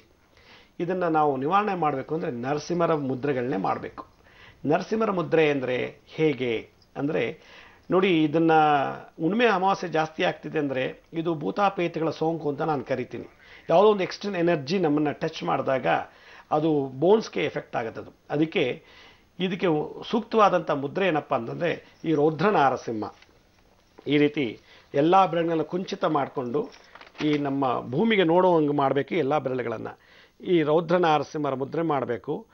ಓಂ ಕ್ಷ್ರೋಂ ರೌದ್ರ ನಾರಸಿಂಹಾಯ ನಮಃ, ಓಂ ಕ್ಷ್ರೋಂ ರೌದ್ರ ನಾರಸಿಂಹಾಯ ನಮಃ. ಇದನ್ನು ಹೀಗಿಟ್ಕೊಂಡು ಪೂರ್ವಕ್ಕೆ ಮುಖ ಮಾಡಿ 108 ಸಲ ಜಪ ಮಾಡಿದ್ದೆ ಆದರೆ ಈ ಕಾಯಿಲೆ ಈ ಜಾಯಿಂಟ್ಸಲ್ಲಿರೋದೆಲ್ಲ ಹೊಟ್ಟೋಗುತ್ತೆ. ಇಲ್ಲಿರೋ ಎಲ್ಲ ನೆಗೆಟಿವ್ ಎನರ್ಜಿ ಇಲ್ಲಿಂದ ಅರ್ಥ ಆಗುತ್ತೆ. ಇದಕ್ಕೆ ಸೈನಸ್ ಅಂತ ಕರೀತಾರೆ. ಈ ಸೈನಸ್ ಪೋರ್ಷನಿಂದ ಭೂಮಿಗೆ ಅರ್ಥ ಆಗುತ್ತೆ. ಇದ್ರ ಜೊತೆಗೆ ಇದು ಶೋಲ್ಡರ್ಸ್ಗೆ ಏನಾದ್ರು ಜಾಯಿಂಟ್ ಪೈನ್ಗಳಿದ್ರೆ ಈ ಶೋಲ್ಡರ್ಸಿಂದ ಅಬ್ಡಮನ್ನು ಮತ್ತು ಅಡ್ರಿನಲ್ ಗ್ಲ್ಯಾಂಡ್ಸು, ಈ ಪೆಲ್ವಿಸ್ ರೀಜನ್ಗೆ ಏನಾದ್ರು ಪೈನ್ ಇತ್ತಂದರೆ ಈ ಮಾಲೋಲ ನಾರಸಿಂಹರ ಮಾಡಬೇಕು. ಕಾರಂಜಿ ನಾರಸಿಂಹ ಅಂತಾರೆ, ಇದಕ್ಕೆ ಕಾರಂಜಿ ನಾರಸಿಂಹ. ಓಂ ಹ್ರೀಂ ಕ್ಷೋಂ ಕಾರಂಜ ನಾರಸಿಂಹಾಯ ನಮಃ, ಓಂ ಹ್ರೀಂ ಕ್ಷೋಂ ಕಾರಂಜ ನಾರಸಿಂಹಾಯ ನಮಃ ಅಂತೇಳಿ. ಈ ಪೆಲ್ವಿಸ್ ರೀಜನಿಂದ ಥೈಸ್, ತೊಡೆ, ಮಂಡಿ ಮತ್ತು ಪಾದ ಬೆರಳುಗಳೇನಾದ್ರು ನೋವುಗಳಿತ್ತು ಅಂದರೆ ನೀವೇನು ಮಾಡಿ ಜ್ವಾಲಾ ನರಸಿಂಹರ ಮುದ್ರೆಯನ್ನು ಮಾಡಿ. ಇದು ಈಗಾಗಲೇ ನಾನು ತೋರಿಸ್ಕೊಟ್ಟಿದ್ದೀನಿ. ಓಂ ರಂ ಕ್ಷ್ರೋಂ ರಂ ಜ್ವಾಲಾ ನರಸಿಂಹಾಯ ನಮಃ, ಓಂ ರಂ ಕ್ಷೋಂ ರಂ ಜ್ವಾಲಾ ನರಸಿಂಹಾಯ ನಮಃ. ಅಂದರೆ ಕಿರುಬೆರಳುಗಳನ್ನು ಒಂದಕ್ಕೊಂದು ಟಚ್ ಮಾಡೋದು, ಉಂಗುರದ ಬೆರಳನ್ನು ಒಂದಕ್ಕೊಂದು ಟಚ್ ಮಾಡೋದು, ಮತ್ತು ಮಧ್ಯದ ಬೆರಳನ್ನು ಒಂದಕ್ಕೊಂದು ಟಚ್ ಮಾಡಿ ಈ ಶುಕ್ರಗ್ರಹ ಮತ್ತು ಗುರುಗ್ರಹವನ್ನು ಇದನ್ನು ಸ್ಟ್ರೈಟಾಗಿ ಇಟ್ಕೊಂಡು ಈಗ ಮಾಡಿದ್ರೆ ಇದಕ್ಕೆ ಜ್ವಾಲಾ ನರಸಿಂಹರ ಮುದ್ರೆ ಅಂತ ಕರೀತಾರೆ. ಅಂದರೆ ಈ ರೀತಿ ಫೈರ್ ಜ್ವಾಲೆ ಥರ ಇದನ್ನು ಮಾಡಿದ್ರೆ ನಮಗೆ ಜಾಯಿಂಟ್ಸಲ್ಲಿರೋ ಎಲ್ಲ ಪೇನ್ಗಳು ಹೀರ್ಕೊಳ್ಳುತ್ತೆ. ಇದರಿಂದ ಮಾಡಿ ಇಲ್ಲಿಂದ ಎಮಿಟ್ ಆಗುತ್ತೆ ಆ ಎನರ್ಜಿ, ನೆಗೆಟಿವ್ ಎನರ್ಜಿ ನೋಡಿ ಈ ತೋರು ಬೆರಳು ಮತ್ತು ಹೆಬ್ಬೆಟ್ಟಿಂದ ಎಮಿಟ್ ಆಗುತ್ತೆ, ಅಂದರೆ ಡಿಸ್ಚಾರ್ಜ್ ಆಗುತ್ತೆ. ಯಾವಾಗ ಓಂ ರಂ ಕ್ಷ್ರೋಂ ರಂ ಜ್ವಾಲಾ ನರಸಿಂಹಾಯ ನಮಃ. ಅದರಿಂದ ಬೆಳಿಗ್ಗೆ ರೌದ್ರ ನಾರಸಿಂಹರ ಮುದ್ರೆ ಮಾಡಿ ಪೂರ್ವ ದಿಕ್ಕಿನಲ್ಲಿ ಕುಳಿತು, ದಕ್ಷಿಣಕ್ಕೆ ಕಾರಂಜ ನಾರಸಿಂಹರ ಮುದ್ರೆ ಮಾಡಿ ಈ ಎಲ್ಲ ಪೋಷನ್ನೂ ಹೋಗುತ್ತೆ. ಸಂಧ್ಯಾಕಾಲದಲ್ಲಿ ಪಶ್ಚಿಮ ಅಂದರೆ ಮಾಲೋಲ ನಾರಸಿಂಹರ ಮುದ್ರೆಯನ್ನು ಮಾಡಿ, ಸಂಜೆ ಮಲ್ಗೋಕ್ಕೆ ಮುಂಚೆ ಉತ್ತರಕ್ಕೆ ಮುಖ ಮಾಡಿ ಈ ಜ್ವಾಲಾ ನರಸಿಂಹರ ಮುದ್ರೆ ಮಾಡಿದ್ರೆ 10 ನಿಮಿಷ ಖಾಲಿ ಹೊಟ್ಟೆ ನೀವು ಮಾಡ್ಕೊಂಡು ಬನ್ನಿ ಮಂತ್ರ ಸಮೇತ 3 ದಿನಕ್ಕೆ ವಾಸಿ ಆಗುತ್ತೆ. ಖಂಡಿತ ಗುರುಜಿ, ಪ್ರಾಯಶಃ ಇದರಿಂದ ಸಾಕಷ್ಟು ಜನರ ಒಂದು ಸಮಸ್ಯೆಗೆ ಪರಿಹಾರ ಅನ್ನೋದು ಸಿಗುತ್ತೆ. ಇನ್ನೊಬ್ರು ಕಾಲರ್ ಇದ್ದಾರೆ, ಮಾತಾಡ್ಸೋಣ. ಹಲೋ. ಹಲೋ, ನಮಸ್ತೆ. ನಮಸ್ತೆ ಮೇಡಮ್. ನಮಸ್ತೆ ಅಮ್ಮ. ಹೇಳಿ, ನಿಮ್ಮ ಹೆಸರನ್ನ ತಿಳಿಸಿ. ಉಷಾ ಅಂತ ಹೇಳ್ಬಿಟ್ಟು ಮೇಡಮ್. ಕಾಲ್ ಮಾಡ್ತಿದ್ದೀರಾ ಉಷಾ ಅವರೇ? ರಾಣೆಬೆನ್ನೂರಿಂದ ಮೇಡಮ್. ಸರಿ, ಗುರುಜಿ ಅವರಿದ್ದಾರೆ, ಸಂಕ್ಷಿಪ್ತವಾಗಿ ಮಾತಾಡಿ, ನಿಮ್ಮ ಪ್ರಶ್ನೆ ಕೇಳಿ. ಆಗ್ಲಿ. ನಮಸ್ತೆ ಉಷಾ ಅವರೇ. ನಮಸ್ತೆ ಗುರುಜಿ. ಗುರುಜಿ, ತುಂಬಾ ಸಂತೋಷ ಆಗ್ತಿದೆ ಗುರುಜಿ ನಿಮ್ ಜೊತೆ ಮಾತಾಡಿದ್ದಕ್ಕೆ. ರಾಣೆಬೆನ್ನೂರಿಂದ ಮಾತಾಡ್ತಿದ್ವಿ ಗುರುಜಿ. ಗುರುಜಿ, ನನ್ಗೆ 1 ವರ್ಷದಿಂದ ಬಲಗಾಲ ಆಪರೇಷನ್, ವೈನ್ಸ್ ವೆರಿಕೋಸ್ ಆಗಿತ್ತು. ಆಮೇಲೆ 1.5 ವರ್ಷದಿಂದ ಎಡಗಾಲ ಆಪರೇಷನ್ ಆಯ್ತು ಗುರುಜಿ. ಆದ್ರೆ ಈಗ ಮತ್ತೆ ಅದೇ ತರ ಗಂಟ ಆಗ್ತಾ ಇದೆ ನರಗಳಲ್ಲಿ. ಅದಕ್ಕೆ ನನ್ಗೆ ಇದ್ರ ಮುದ್ರೆಯಿಂದ ಏನಾದ್ರು ಪರಿಹಾರ ಸಿಗುತ್ತಾ? ಮತ್ತು ಅರ್ಧ ತಲೆನೋವು ತುಂಬಾ ಬರುತ್ತೆ ಸರ್ ನನ್ಗೆ. 8 ವರ್ಷದಿಂದ ಬಲಗಡೆ ಐಬ್ರೋ ಮಾತ್ರ ನೋಯುತ್ತೆ ಸರ್. ಓಕೆ, ಇದಕ್ಕೆ ಅಲ್ಲಿಗೆ ಅರ್ಥ ನಿಮಗೆ ಸ್ವಲ್ಪ ಮೈಗ್ರೇನ್ ಕೂಡ ಇದೆ. ಮತ್ತೆ ರೈಟ್ ಹೆಮಿಸ್ಪಿಯರ್ ಮತ್ತೆ ಲೆಫ್ಟ್ ಹೆಮಿಸ್ಪಿಯರ್ ಬ್ರೈನ್ ಇಂದ ಇಂಬ್ಯಾಲೆನ್ಸ್ ಆದಾಗ ನಮ್ಮ ನಡೆಗೆಗಳಲ್ಲಿ ಚೇಂಜಸ್ ಆಗುತ್ತೆ, ನಡೆಯೋ ಸ್ಟೈಲ್ ಕೂಡ ಹೋಗುತ್ತೆ. ಆಗ ನರಗಳ ಎಳೆತ ಬಂದಾಗ ಬಹುಶಃ ನಿಮಗೆ ಅದರಿಂದ ನರ ದೌರ್ಬಲ್ಯದಿಂದ ಆಗಿದೆ. ಅದಕ್ಕೆಲ್ಲ ಕಾರಣ ನಮ್ಮ ಬ್ರೈನ್. ಹೀಗಾಗಿ ಈ ಬ್ರೈನಿಗೆ, ಮನಸ್ಸಿಗೆ ಸಂಬಂಧಪಟ್ಟಂಥದ್ದು, ಮೈಂಡ್ಗೆ ಸಂಬಂಧಪಟ್ಟದ್ದು ಅಲ್ಲ. ಈ ಮೈಂಡ್ ಮ್ಯಾನೇಜ್ಮೆಂಟ್ ಮಾಡೋ ಒಂದು ಅಧಿಕಾರ ಇರೋದು ನರಸಿಂಹರು ಒಬ್ಬರಿಗೆ ಮಾತ್ರ. ಅದು ಬಿಟ್ಟರೆ ಕಾಳಿ, ಮಹಾಕಾಳಿಗೆ. ಅದನ್ನು ನೀವು ದಿನನಿತ್ಯ ನಾನು ಈಗಾಗಲೇ ತೋರಿಸಿರುವಂಥ ನರಸಿಂಹನ ಮುದ್ರೆ ಯಾವುದಾದ್ರು ಒಂದು ಸೆಲೆಕ್ಟ್ ಮಾಡಿ, ಮತ್ತು ನಾನು ಇವಾಗ ತೋರಿಸೋ ಯೋಗ ನರಸಿಂಹನ ಮುದ್ರೆ ಈ ಅರ್ಧ ಭಾಗದ ಒತ್ತಲೆ ನೋವು ಅಂತಾರೆ. ಅಂದರೆ ಬಲಭಾಗದಲ್ಲಿ ಬರುತ್ತೆ ಒಂದೊಂದ್ಸಲ ಬಿಸಿಲು ಜಾಸ್ತಿ ಆದಾಗ, ರಾತ್ರಿ ಹೊತ್ತು ಮಲಗುವಾಗ ಎಡಭಾಗಕ್ಕೆ ಬರುತ್ತೆ ಕೆಲವರಿಗೆ, ಕೆಲವರು ಬೆಳಗ್ಗೆಯಿಂದ ಸಂಜೆವರೆಗೂ ಬಿಟ್ಟು ಬಲಭಾಗ ಎಡಭಾಗದಲ್ಲಿ ತಲೆನೋವು ಬರ್ತಾ ಇರ್ತದೆ. ಆ ಥರ ದೋಷದವ್ರಿಗೂ ಕೂಡ ಈ ಯೋಗ ನರಸಿಂಹರ ಒಂದು ಮುದ್ರೆ ಮಂತ್ರವನ್ನು ಮಾಡಿದ್ರೆ ನಿಮಗೆ ಆ ತಲೆನೂ ಕೂಡ ಹೋಗುತ್ತೆ, ಮತ್ತು ನಿಮ್ಮ ನರಗಳಲ್ಲಿ ಎಳ್ತಾ ಬಂದಿರೋದು ಕೂಡ ಸಾಧಾರಣವಾಗಿ ಸಡಿಲ ಆಗ್ತಾ ನಾರ್ಮಲ್ ಆಗಿ ಆಗ್ತೀರಾ. ಮತ್ತು ನಿಮ್ಮ ನಡೆಗೆ ವಾಕಿಂಗ್ ಸ್ಟೈಲು ಕೂಡ ಚೆನ್ನಾಗಾಗುತ್ತೆ. ನಾನು ಅತಿ ಶೀಘ್ರದಲ್ಲಿ ಈಗ ತೋರಿಸ್ತೀನಿ ಯೋಗ ನರಸಿಂಹರ ಮುದ್ರೆ ಮತ್ತು ಮಂತ್ರವನ್ನು. ದಯವಿಟ್ಟು ನೋಡಿ, ಅದನ್ನು ಪ್ರಾಕ್ಟೀಸ್ ಮಾಡಿ.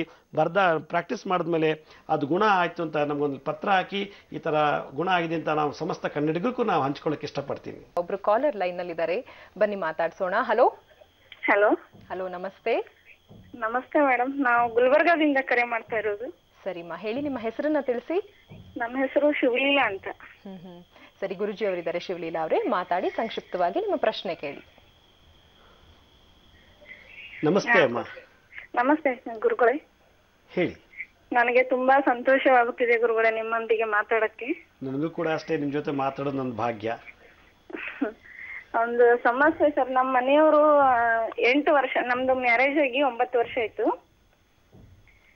ಅವರು ಯಾವಾಗ್ಲೂ ಸಂಶಯ, ವಿಚಿತ್ರವಾದ ಸಂಶಯ ಮಾಡ್ತಾರೆ ಗುರುಗಳೇ. ಮತ್ತೆ ಯಾವ ಕೆಲಸದಲ್ಲಿ ಅವರಿಗೆ ಚಂಚಲತೆ ತುಂಬಾ. ಒಂದ್ ಕೆಲಸ ಮಾಡೋದು, ಇನ್ನೊಂದ್ ಕೆಲಸ ಬಿಡೋದು. ಯಾವ ಕೆಲಸದಲ್ಲಿ ಅವರಿಗೆ ಏಳಿಗೆ ಇಲ್ಲ ಸರ್. ಅಂದ್ರೆ ನಾನೇನು ಅರ್ಥ ಮಾಡ್ಕೊಂಡೆ ಅಂದ್ರೆ, ನಿಮ್ಮ ಯಜಮಾನರು ಎಲ್ಲಾದ್ರೂ ಸಂಶಯ ಪಡ್ತಾರೆ ಅಂತ, ಡೌಟ್ ಪಡ್ತಾರೆ ಅಂತ, ಹೌದಲ್ವಾ? ಸಂಶಯ, ಅಣ್ಣನ ಮೇಲೆ ಸಂಶಯ. ಅಂದ್ರೆ ಯಾರು ನನಗೆ ಒಳ್ಳೇದ್ ಮಾಡಲ್ಲ, ಯಾರು ನನ್ನ ಬಗ್ಗೆ ಒಳ್ಳೇದನ್ನು ವಿಚಾರ ಮಾಡಲ್ಲ, ನನ್ನ ಆಸೆಗಳ ಬಗ್ಗೆ ವಿಚಾರ ಮಾಡಲ್ಲ. ಓಕೆ, ಈ ಥರ ಕಾಯಿಲೆ, ಇದಕ್ಕೆ ಈ ಒಂದು ಲಕ್ಷಣಕ್ಕೆ ಮನಿಯಾ ಅಂತ ಕರೀತಾರೆ ಮೆಡಿಕಲ್ ಅಲ್ಲಿ. ಮನಿಯಾ ಅಂದರೆ ತಮ್ಮ ಬಗ್ಗೆ ತಮ್ಮ ಚೆನ್ನಾಗಿ ಅರ್ಥಕೊಳಕ್ಕಾಗೋದಿಲ್ಲ. ಮತ್ತು ಇನ್ನೊಬ್ಬರು ಹೆಂಡತಿ ಯಾರ ಹತ್ರ ಮಾತಾಡ್ತಿದ್ರೆ ಅವ್ರಿಗೆ ಸಂಬಂಧ ಕಲ್ಪಿಸೋದು, ಅಥವಾ ಇನ್ಯಾರಾದ್ರು ಮಾತಾಡ್ತಿದ್ರೆ ಅವ್ರಿಗೇನಾದ್ರು ಬಂದು ಕೆಟ್ಟದಾಗಿ ಅಪಪ್ರಚಾರ ಮಾಡೋದು, ನಿಷ್ಠುರವಾದ ಮಾತುಗಳಾಡೋದು, ಅವ್ರ ಹೃದಯಕ್ಕೆ ಮನಸ್ಸಿಗೆ ಹರ್ಟ್ ಆಗೋಂಗೆ ಮಾತಾಡೋದು. ಹೀಗಾಗಿ ಅವ್ರಿಗೆ ಒಂದು ನಾನೇನು ಮಾತಾಡ್ತಿದ್ದೀನಿ, ನಾನು ಮಾಡೋ ಸರಿನೋ ತಪ್ಪು ಅನ್ನೋದನ್ನ ಆ ಒಂದು ಕಾನ್ಫಿಡೆನ್ಸ್ ಲೆವೆಲ್ನ ಕಳ್ಕೊಂಡ್ಬಿಟ್ಟಿರ್ತಾರೆ. ಅದಕ್ಕೆ ಮನಿಯಾ ಅಂತ ಕರೀತಾರೆ. ಅದಕ್ಕೆ ಭಾಳ ವಿಶೇಷವಾದಂಥದ್ದೇ ಒಂದು ನರಸಿಂಹರಿದ್ದಾರೆ, ಮಹಾ ಉಗ್ರವೀರ ಪ್ರತಾಪ ನಾರಸಿಂಹ ಅಂಥೇಳಿ. ಆಗ್ನೇಯ ದಿಕ್ಕಿನಲ್ಲಿ ಕೂತ್ಕೊಂಡು ಜಪ ಮಾಡೋಂಥದ್ದು. ನಾನು ಮುಂದಿನ ಸಂಚಿಕೆಯಲ್ಲಿ ಆ ಮುದ್ರೆ ಮತ್ತು ಮಂತ್ರಗಳ ಹೇಳ್ತೀನಿ, ಆ ಮನಿಯಾ ಅನ್ನೋ ಕಾಯಿಲೆಗೆ. ಇದ್ರ ಜೊತೆಗೆ ನಿಮ್ಮ ಯಜಮಾನರು ಅವ್ರು ಏನಾದ್ರು ಮುದ್ರೆ ಮಾಡೋದಾಗಿದ್ದರೆ, ನಾನು ಇವಾಗ ತೋರಿಸೋ ಒಂದು ಯೋಗ ನರಸಿಂಹರ ಮುದ್ರೆ ಮಾಡಿದ್ದೆ ಆದರೆ, ಮನಸ್ಸಿನಲ್ಲಿ ಬರತಕ್ಕಂಥ ಒಂದು ಸಸ್ಪೆಕ್ಟ್ ಅಂದರೆ ಅನುಮಾನ, ಈ ಒಂದು ಮತ್ತು ಇನ್ನೊಬ್ಬರ ಬಗ್ಗೆ ಕೀಳಿರಿಮೆ, ಇನ್ನೊಂಥರ ಕೀಳಾಗಿ ಮಾತಾಡೋದು, ಮತ್ತು ಇನ್ಫಿಯಾರಿಟಿ ಕಾಂಪ್ಲೆಕ್ಸ್ ಅಂತಾರೆ, ತನ್ನ ಕೀಳಿರಿಮೆಯಿಂದ ಇನ್ನೊಬ್ಬರಿಗೆ ತೊಂದರೆ ಕೊಡುವಂಥ ಒಂದು ಭಾವನೆಗಳೇನ ಮನಸ್ಸಲ್ಲಿದ್ದರೆ ಅದನ್ನು ನಿವಾರಣೆ ಮಾಡಲಿಕ್ಕೆ ಯೋಗ ನರಸಿಂಹರು ಕೂಡ ಭಾಳ ವಿಶೇಷವಾದಂಥ ಒಂದು ಎನರ್ಜಿ. ಅದನ್ನು ನಾನು ಈ ಮುಂದಿನ ಸೆಗ್ಮೆಂಟಲ್ಲಿ ನಾನು ತೋರಿಸ್ತಾ ಇದ್ದೀನಿ. ನೀವು ಅದನ್ನು ಅಭ್ಯಾಸ ಮಾಡಿ, ನಿಮ್ಮ ಯಜಮಾನ್ರಿಗೆ ಇನ್ಸಿಸ್ಟ್ ಮಾಡಿ, ಹೇಳಿ ಅವ್ರಿಗೆ ಇದನ್ನು ಕೂತ್ಕೊಂಡು ಮಾಡಿ ಅಂತ. ಒಂದು 15 ನಿಮಿಷ ಮಾಡಿದ್ರೆ ಸಾಕು, ಬ್ರೈನಿನ ನ್ಯೂರಾನ್ಸ್ ಎಲ್ಲ ಆಕ್ಟಿವೇಟ್ ಆಗಿ ತಾನೇ ಅರಿಯುವ ಸಾಮರ್ಥ್ಯತೆ ಬರುತ್ತೆ. ಆವಾಗ ಈ ಮನಿಯಾನು ಕಾಯಿಲೆ ಹೊರಟೋಗುತ್ತೆ. ಮುಂದಿನ ಸಂಚಿಕೆಯಲ್ಲೂ ಕಾದು ನೋಡಿ, ಇದಕ್ಕೆ ಸಂಬಂಧಪಟ್ಟಂತ ನಾನು ಮುದ್ರೆ ಮಂತ್ರವನ್ನು ಹೇಳ್ಕೊಡ್ತೀನಿ. ದೇವ್ರು ಒಳ್ಳೇದು ಮಾಡಲಮ್ಮ.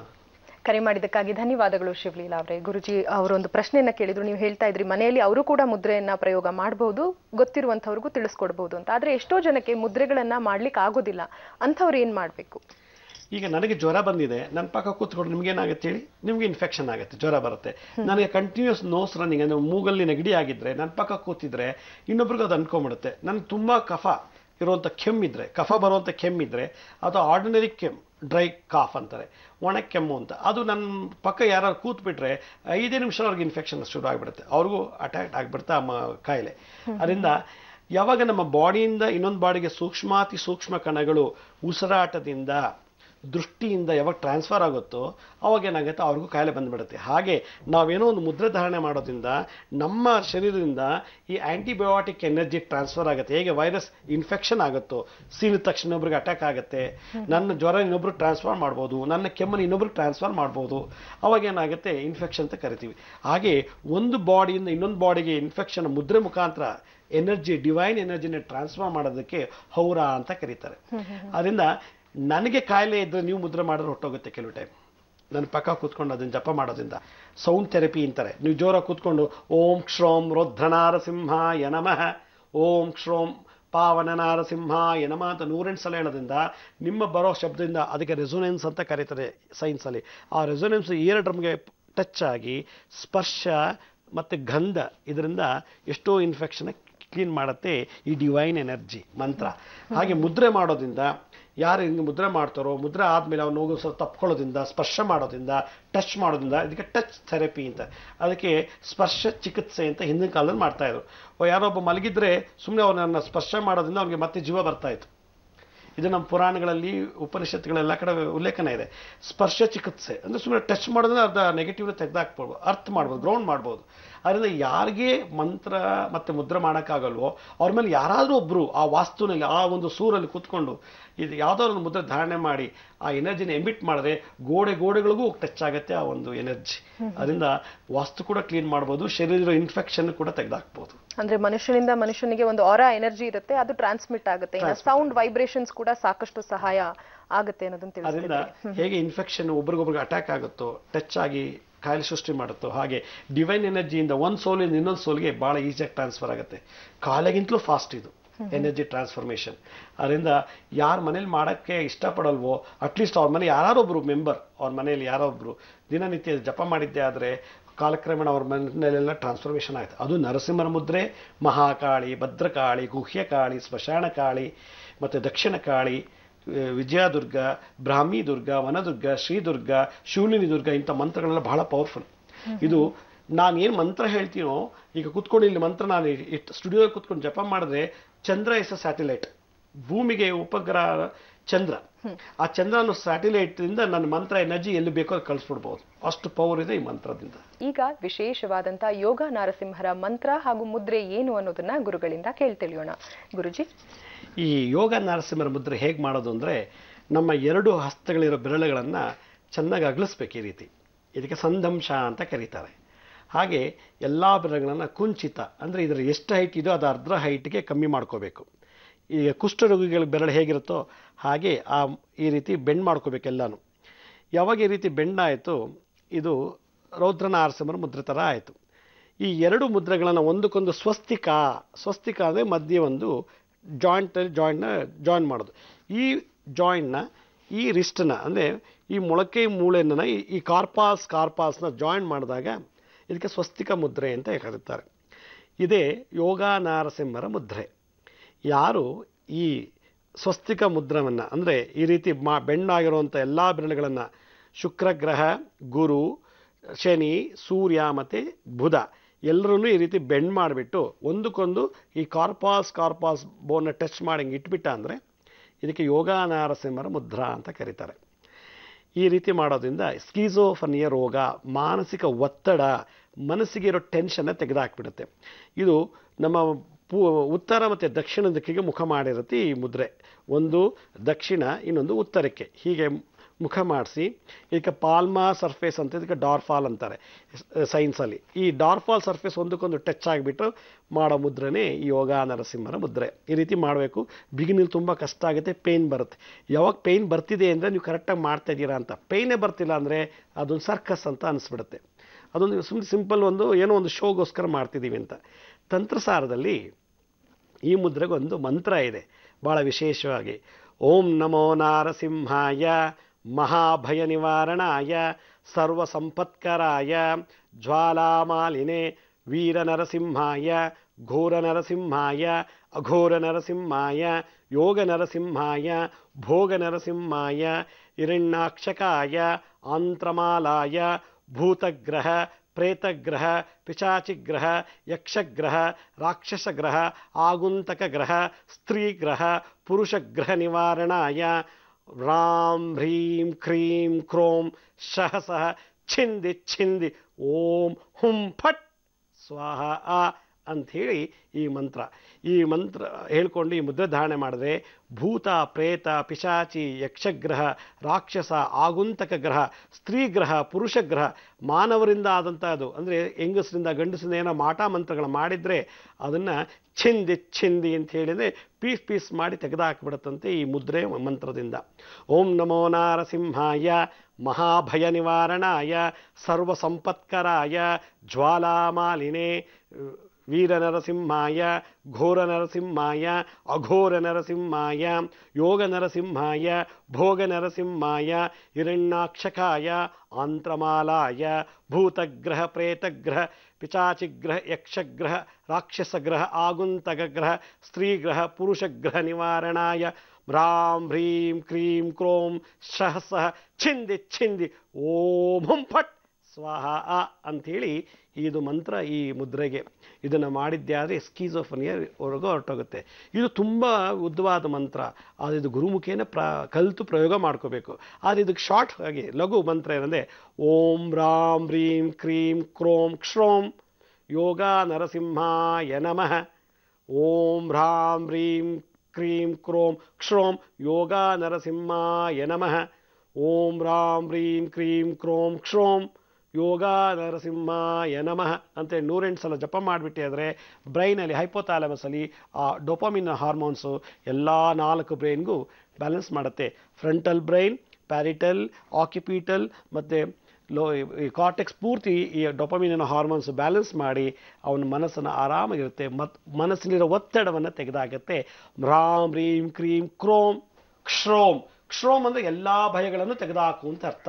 ಕ್ಷೋಮ್ ಅಂತ ಜಪ ಮಾಡಿದ್ದೆ ಆದರೆ ನರಸಿಂಹರ ಉಸಿರಾಟದಲ್ಲಿ ಬರೋ ಒಂದು ಶಬ್ದ ಸೌಂಡ್ ಅದು.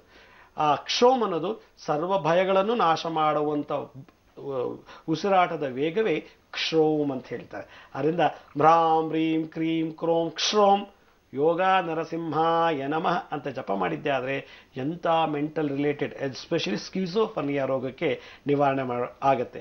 ಇದು ಒಂದು ವೆರೈಟಿ ಮುದ್ರೆ. ಇನ್ನೊಂದು ಹೀಗೂ ಮಾಡ್ತಾರೆ ಯೋಗ ನರಸಿಂಹರ ಮುದ್ರೆಯನ್ನು. ಹೀಗೆ ಮಾಡೋದು ಒಂದು ನಮ್ಮ ವಿರುದ್ಧ ದಿಕ್ಕಿಗೆ, ಇನ್ನೊಂದು ನಮ್ಮ ಮುಖ ನೋಡುವಂಗೆ ಈ ಮುದ್ರೆ ಇಟ್ಕೋಬೇಕು. ಇಲ್ಲಿಂದ ಬ್ರೈನ್ಗೆ ಎನರ್ಜಿ ಪಾಸ್ ಆಗುತ್ತೆ, ನೆಗೆಟಿವ್ ಎನರ್ಜಿ ಇದರಿಂದ ಡಿಸ್ಚಾರ್ಜ್ ಆಗುತ್ತೆ ಅಂತ ಋಷಿ ಮುನಿಗಳ ಒಂದು ಸಂಕಲ್ಪ. ಓಂ ಹ್ರಾಂ ಹ್ರೀಂ ಕ್ರೀಂ ಕ್ಷೋಂ ಯೋಗ ನರಸಿಂಹಾಯ ನಮಃ ಅಂತ ಜಪ ಮಾಡಬೇಕು. ಯಾರಿಗೆ ಈ ಮಾನಸಿಕ ಒತ್ತಡ ಜಾಸ್ತಿಯಾಗಿ ತನ್ನನ್ನು ತಾನೇ ಮರ್ತೋಗೋದು, ಊಟ ಮಾಡೋಕ್ಕೆ ಆಸಕ್ತಿ ಇಲ್ಲ, ಬಟ್ಟೆ ಹಾಕೊಳ್ಳೋಕೆ ಆಸಕ್ತಿ ಇಲ್ಲ, ಸ್ನಾನ ಮಾಡೋಕ್ಕೆ ಆಸಕ್ತಿ ಇಲ್ಲ, ಏನೋ ಶಬ್ದ ಕೇಳ್ತಾ ಇದೆ, ಹೋ ಏನೋ ಮಾತಾಡ್ತಿದ್ದಾರೆ, ಯಾರನ್ನು ನೋಡಿದ ತಕ್ಷಣ ನಾನು ಕೊಲೆ ಮಾಡೋಕ್ಕೆ ಬಂದುಬಿಟ್ಟ ಅನ್ನೋ ಆ ಒಂದು ಆತಂಕ, ಭಯ, ಕೋಪ ಮತ್ತು ಯಾವಾಗಲೂ ಸಪ್ಪೆ ಮೊರೆ, ಯಾವ್ದ್ರ ಮೇಲೂ ಆಸಕ್ತಿ ಇಲ್ಲ ಅಂತ ಕೂತಿರೋರು ಈ ಯೋಗ ನರಸಿಂಹರ ಮುದ್ರೆಯನ್ನು ಧಾರಣೆ ಮಾಡಬೇಕು. ಇದು ಒಂದು ವೆರೈಟಿ, ಇದು ಒಂದು ವೆರೈಟಿ. ಆದ್ದರಿಂದ ಈ ಒಂದು ವಿಶೇಷವಾದ ಮುದ್ರೆ ಯಾರು ಪ್ರತಿನಿತ್ಯ ಈಶಾನ್ಯ ದಿಕ್ಕಿನಲ್ಲಿ ಕುಳಿತು ಮಾಡ್ತಾರೋ ಅವರಿಗೆ ಸ್ಕಿಜೋಫ್ರೆನಿಯಾ ಅನ್ನೋ ಕಾಯಿಲೆ ಅವ್ರ ವಂಶಕ್ಕೆ ಬರೋದಿಲ್ಲ. ಇದಕ್ಕೆ ಅಧಿಪತಿ ಶನಿ ದುಃಖಕಾರಕ ಮತ್ತು ನಿರುತ್ಸಾಹಕ ಕಾರಕ ಶನಿಗ್ರಹ. ಅದರಿಂದ ಶನಿಯನ್ನು ಈ ಯೋಗ ನರಸಿಂಹರಿಗೆ ಹೋಲಿಸ್ತಾರೆ. ಈ ನವನಾರಸಿಂಹರಲ್ಲಿ 9 ನಾರಸಿಂಹರಲ್ಲಿ ಯೋಗ ನರಸಿಂಹರು ಕೂಡ ಒಂದು ವಿಶೇಷವಾದದ್ದು. ಈಶಾನ್ಯ ದಿಕ್ಕಿನಲ್ಲಿ ವಾಸ ಮಾಡುವಂಥ ಯೋಗ ನರಸಿಂಹರನ್ನು ಒಂದು ಕಂಟ್ರೋಲ್ ಮಾಡೋ ಒಂದು ಗ್ರಹ ಶನಿ. ಯಾರಿಗೆ ಶನಿ ದೋಷ ಇದೆಯೋ, 7.5 ವರ್ಷ ಶನಿ ಯಾರ ಜಾತಕದಲ್ಲಿ ನಡೀತಿದೆಯೋ ಅಂಥವರು ಈ ಯೋಗ ನರಸಿಂಹರ ಮುದ್ರೆಯನ್ನು ಧಾರಣೆ ಮಾಡಿ ಓಂ ರಾಂ ರೀಂ ಕ್ರೀಂ ಕ್ರೋಂ ಕ್ಷೋಂ ಯೋಗ ನರಸಿಂಹಾಯ ನಮಃ ಅನ್ನೋ ಒಂದು ಜಪ ಮಾಡಿಬಿಟ್ರೆ ಆ ಶನಿ ದೋಷ ನಿವಾರಣೆ ಆಗುತ್ತೆ. ಶನಿ ಕೂಡ ನಡುತ್ತಾರಂತೆ ನರಸಿಂಹರ ಆ ಒಂದು ಅವತಾರಕ್ಕೆ. ಹೀಗೆ ಒಂದು ಮುದ್ರೆಯಲ್ಲಿರತಕ್ಕಂಥ ವಿಶೇಷವಾದಂಥ ಶಕ್ತಿ. ಖಂಡಿತ ಗುರುಜಿ. ಒಟ್ಟಿನಲ್ಲಿ 2 ವಿಧವಾದಂತ ಯೋಗ ನರಸಿಂಹರ ಮುದ್ರೆಗಳನ್ನ ತಿಳಿಸ್ಕೊಟ್ರು. ಒಬ್ರು ಕಾಲರ್ ಲೈನ್ ನಲ್ಲಿ ಇದ್ದಾರೆ, ಬನ್ನಿ ಮಾತಾಡ್ಸೋಣ. ಹಲೋ. ಹಲೋ, ನಮಸ್ತೆ ಮೇಡಮ್. ನಾನು ಗೀತಾ ಅಂತ, ಉಡುಪಿಯಿಂದ. ಗೀತಾ ಅವರು ಹೇಳಿ ಮಾ, ಗುರುಜಿ ಅವರಿದ್ದಾರೆ, ನೇರವಾಗಿ ಮಾತಾಡಿ, ಸಂಕ್ಷಿಪ್ತವಾಗಿ ನಿಮ್ಮ ಪ್ರಶ್ನೆ ಕೇಳಿ. ಓಕೆ ಮೇಡಮ್, ಗುರುಜಿ ನಮಸ್ತೆ. ನಮಸ್ತೆ ಅಮ್ಮ. ನನ್ನ ಹೆಸರು ಗೀತಾ ಅಂತ, ಉಡುಪಿಯಿಂದ. ನನ್ನ ತಮ್ಮನಿಗೆ ಸ್ಪೈನಲ್ ಕಾರ್ಡ್ ಅಲ್ಲಿ ಟ್ಯೂಮರ್ ಆಗಿದೆ. ಹಾಗೆ ಅದು ಮತ್ತೆ ಎಡ ಬದಿಯ ಭಾಗದಲ್ಲಿ ಕೈ ಮತ್ತು ಕಾಲಿನಲ್ಲಿ ಸ್ಪರ್ಶ ಜ್ಞಾನ ಸ್ವಲ್ಪ ಕಡಿಮೆ ಉಂಟು. ಹಾಗೆ ಅದಕ್ಕೆ ಯಾವ ಸಮಸ್ಯೆ ಇದು ಮುದ್ರೆ ಮಾಡಬೇಕಂತ. ನೋಡಿ, ಶರೀರದ ಬಲಭಾಗದಲ್ಲಿ ಏನಾದ್ರು ತೊಂದರೆ ಇದ್ರೆ ಲೆಫ್ಟ್ ಹೆಮಿಸ್ಫಿಯರ್ ಬಗ್ಗೆ ಆಕ್ಟಿವೇಟ್ ಮಾಡಬೇಕು ಆ ನ್ಯೂರಾನ್ಸ್ನ. ಹಾಗೆ ಎಡಭಾಗದ ಶರೀರದಲ್ಲಿ ಯಾವ್ದಾದ್ರು ಈ ಪೋರ್ಷನ್ ಏನಾದ್ರು ಪೇಯ್ನು ಅಥವಾ ಸ್ವಾಧೀನ ಕಳ್ಕೊಂಡಿದ್ರೆ ರೈಟ್ ಹೆಮಿಸ್ಫಿಯರ್ ನಲ್ಲಿ ಬ್ರೈನ್ನ ಅದನ್ನು ಆಕ್ಟಿವೇಟ್ ಮಾಡಬೇಕು. ಅದಕ್ಕೆ ಸೂಕ್ತವಾದ ಮುದ್ರೆ ಅಂದರೆ ನೋಡಿ, ಈಗ ತನ್ನ ನಾನು ತೋರಿಸ್ತೀನಿ, ಯೋಗ ನರಸಿಂಹರ ಮುದ್ರೆ.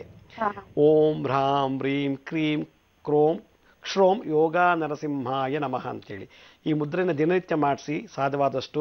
ಇದ್ರ ಜೊತೆಗೆ ಒಂದು 15 ನಿಮಿಷ ತನಕ ಈ ಜ್ವಾಲಾ ನರಸಿಂಹರ ಮುದ್ರೆ ನೋಡಿ, ಈಗಾಗಲೇ ನೋಡಿದ್ದೀರಾ ಅಂದ್ಕೊಂಡಿದ್ದೀನಿ.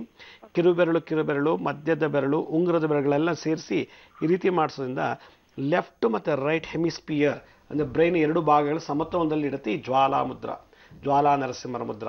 ಆಗ ಸ್ವಾಧೀನ, ಸಂಧಿವಾತ, ನಡುಕಗಳು, ವೈಬ್ರೇಷನ್ ಇದ್ದರೆ, ಕೆರೆತ ಹಿಚ್ಚಿಂಗ್ ಸೆನ್ಸೇಷನ್ ಇದ್ದರೆ, ಅತಿಯಾದ ಉಷ್ಣ ಈ ಜ್ವಾಲೆ ನಮ್ಮ ಶರೀರದಲ್ಲಿ ಪ್ರಜ್ವಲ ಆಗಿ ಉತ್ಪತ್ತಿಯಾಗಿ ಅದನ್ನು ಶಮನ ಮಾಡುತ್ತೆ.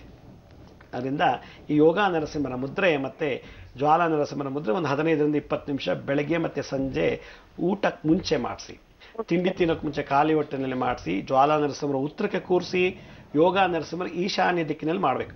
ಈ ಯೋಗ ನರಸಿಂಹರ ಮುದ್ರೆ ಈಶಾನ್ಯ ದಿಕ್ಕಿನಲ್ಲಿ, ನಿಮ್ಮ ಮನೆಯ ಈಶಾನ್ಯ ದಿಕ್ಕಿನಲ್ಲಿ ಮಾಡಿದ್ರೆ ಭಾಳ ಪವರ್ಫುಲ್ ಆಗಿ ನೆಗೆಟಿವ್ ಶರೀರ ಇರತಕ್ಕಂಥ ಎಲ್ಲ ಎನರ್ಜಿನ ಡಿಸ್ಚಾರ್ಜ್ ಮಾಡುತ್ತೆ. ನೆಗೆಟಿವ್ ವೈಬ್ರೇಷನ್ಸ್, ಆ ಪಾಸಿಟಿವ್ ಎನರ್ಜಿ ಮಂತ್ರ ಮುಖೇನ ಬರುತ್ತೆ. ಕರೆ ಮಾಡಿದ್ದಕ್ಕಾಗಿ ಧನ್ಯವಾದಗಳು. ವೀಕ್ಷಕರೇ, ಈಗ ಒಂದಷ್ಟು ಪತ್ರಗಳತ್ತ ಗಮನ ಹರಿಸೋಣ. ಗುರುಜಿ ಒಬ್ರು ಪತ್ರವನ್ನ ಬರೆದಿದ್ದಾರೆ, ಹೆಸರು ಹೇಳಲು ಬಯಸ್ತಾ ಇಲ್ಲ, ಗೌಪ್ಯವಾಗಿದೆ ಅಂತ ತಿಳಿಸ್ಕೊಟ್ಟಿದ್ದಾರೆ. 5 ವರ್ಷಗಳಿಂದ ಒಂದು ಸಮಸ್ಯೆಯಿಂದ ಬಳಲ್ತಾ ಇದ್ದೀನಿ. ಈಗ ನನಗೆ 19 ವರ್ಷ ವಯಸ್ಸು ಅಂತ ಹೇಳ್ತಿದ್ದಾರೆ. ಮಾನಸಿಕ ರೋಗ ಆಗಿದೆ ಗುರುಜಿ. ಪ್ರತಿನಿತ್ಯವೂ ನ್ಯೂಸ್ ಚಾನೆಲ್ಗಳಲ್ಲಿ ನಾನು ನೋಡ್ತಾ ಇದ್ದೆ ಸರಗಳ್ಳತನ ಪ್ರಕರಣಗಳನ್ನ, ಇನ್ನು ಜೇಬು ಕಳ್ಳರಿದ್ದಾರೆ ಅಂತ ಸಾಕಷ್ಟು ಒಂದು ವಾಹಿನಿಗಳಲ್ಲಿ ಪ್ರಸಾರ ಆಗ್ತಿರುವಂತ ಮಾಹಿತಿ ನೋಡಿದೆ. ಇದನ್ನ ನೋಡಿ ನನಗೆ ಮನೋರೋಗವೇ ಆರಂಭ ಆಗಿದೆ. ಹೆಂಗಸರನ್ನ ನೋಡಿದ್ರೇನು ಭಯ ಆಗುತ್ತೆ. ಯಾವಾಗ ಮತ್ತೆ ನಾನು ಅವ್ರನ್ನ ನೋಡಿದ್ರೆ ಸರಗಳ್ಳತನ ಮಾಡ್ತೀನಿ ಅಂತ ಜನ ಅನ್ಕೊಂತಾರೋ, ಅಥವಾ ನಾನೇ ಆ ರೀತಿ ಮಾಡಬಹುದಾದಂತ ಪ್ರಚೋದನೆ ಉಂಟಾಗುತ್ತೋ, ಇನ್ನು ಗಂಡಸರನ್ನ ನೋಡಿದ್ರೆ ಕೂಡ ಪರ್ಸ್ ಕದೀತಾರೆ ಅಂತ ಅನ್ಕೊಂತಾರೇನೋ, ಈ ರೀತಿ ಭಯ ಆತಂಕಗಳಿಂದ ನನಗೆ ಸಾಕಷ್ಟು ಸಮಸ್ಯೆ ಆಗ್ತಿದೆ. ಯಾರ ಹತ್ರನೂ ಮಾತಾಡಕ್ ಮನ್ಸು ಬರಲ್ಲ, ಎಲ್ಲರಿಂದ ದೂರ ಇರ್ತೀನಿ. ಇದಕ್ಕೆ ಒಂದು ಶಾಶ್ವತವಾದಂತಹ ಪರಿಹಾರವನ್ನ ಸೂಚಿಸಿ, ಕೆಟ್ಟ ಕಲ್ಪನೆಗಳು ಬರ್ದೇನೆ ಇರೋ ಹಾಗೆ ಏನಾದರೂ ಒಂದು ತಿಳಿಸ್ಕೊಡಿ ಅಂತ ಹೇಳಿದ್ದಾರೆ. ನೋಡಿ, ಇದು ಈ ಸಿಂಪ್ಟಮ್ಸ್ ಎಲ್ಲ ಸ್ಕಿಜೋಫ್ರೆನಿಯಾ ಅನ್ನೋ ಕಾಲ ಶುರುವಾಗ್ತಾ ಇದೆ ಅಂತ ಆಯ್ತು. ಅವ್ರ ಹೆಸರು ಹೇಳ್ಬೇಡಿ ಅಂತ ಹೇಳಿದ್ದೀರಾ. ಅವರು ಯಾರಿಗೆ ಪತ್ರ ಬರೆದಿದ್ದಾರೋ ನಿಮಗೆ ಸ್ಕಿಜೋಫ್ರೆನಿಯಾ ಕಾಯಿಲೆಗೆ ಶುರುವಾಗಕ್ಕೆ ಪ್ರಾರಂಭ ಆಗ್ತಾ ಇದೆ. ಯಾರಾದರೂ ಹೆಂಗಸು ಬಂದಾಗ ದಟ್ಟಂತ ಭಯ ಆಗೋದು, ಬಸ್ಸಲ್ಲಿ ಹೋಗ್ಬೇಕಾದ್ರೆ ಜೋಬ್ ಕಳ್ತನ ಮಾಡಿಬಿಡ್ತಾರೆ ಅನ್ನೋ ಭಯ, ಅಥವಾ ನಾನೇ ಕಳ್ತನ ಮಾಡಿದ್ದೀನಿ ಅಂತೇಳಿ ನನಗೆ ಹಿಡ್ಕೊಂಡು ಹೊಡೆದು ಬಿಡ್ತಾರೆ ಅಂತ ಭಯ, ಯಾರೋ ಹೆಂಗಸು ಬಂದಾಗ ನಾನೇನೋ ರೇಪ್ ಮಾಡಿಬಿಟ್ನೇನೋ, ಅವ್ರೇನೋ ಅತಿಯಾಗಿ ಏನಾದ್ರು ಕೆಡಕ್ಕೆ ಬಯಸ್ಬಿಟ್ನೇನೋ ಅಂತೇಳಿ ನನಗೆ ಆ ಹೆಂಗಸು ಹೊಡಿಬೋದು ಅನ್ನೋ ಒಂದು ಭಯ. ಈ ಮನಸ್ಸಲ್ಲಿ ತಳಮಳ ಅಂತ ಇದಕ್ಕೆ ಹೆಸರು. ಈ ತಳಮಳ ಉದ್ವೇಗವನ್ನು ಕಮ್ಮಿ ಮಾಡಲಿಕ್ಕೆ ಈ ಯೋಗ ನರಸಿಂಹರ ಮುದ್ರೆಯನ್ನು ಮಾಡಬೇಕು. ಈ ರೀತಿ ಯೋಗ ನರಸಿಂಹರ ಇದನ್ನು ಇವಾಗಲೇ ಕಂಟ್ರೋಲ್ ಮಾಡ್ಕೊಳ್ಳಿಲ್ಲ ಅಂದರೆ ಸ್ಕಿಜೋಫ್ರೆನಿಯಾ ಅನ್ನೋ ರೋಗಕ್ಕೆ ಹೋಗ್ಬಿಡ್ತೀವಿ. ಭಯ ಬೇರೆ ಏನೂ ಇಲ್ಲ, ಬಿ ಪಿ ಇಲ್ಲ, ಯಾವುದೇ ರೀತಿ ಕಾಯಿಲೆ ಇಲ್ಲ, ಇನ್ನು ಚಿಕ್ಕ ಹುಡುಗ ಅಂತ ಅನಿಸುತ್ತೆ ಅವ್ರು ನೋಡಿದ್ರೆ. ಆದ್ದರಿಂದ ನೋಡಿ, ನೀವು ಇದನ್ನು ದಿನನಿತ್ಯ ಇದು ಮಾಡಿ, ಯೋಗ ನರಸಿಂಹರ ಮುದ್ರೆಯನ್ನು ಮಾಡಿ ಕ್ಲೀನಾಗೆ ಈ ರೀತಿ ಮಾಡೋದ್ರಿಂದ ನಿಮಗೆ ಮನಸ್ಸಲ್ಲಿರೋ ತಳಮಳ, ಉದ್ವೇಗ, ಆ ಉದ್ವೇಗದಿಂದ ಬರೋ ಒಂದು ಸಿಂಪ್ಟಮ್ಮೇ ಭಯ.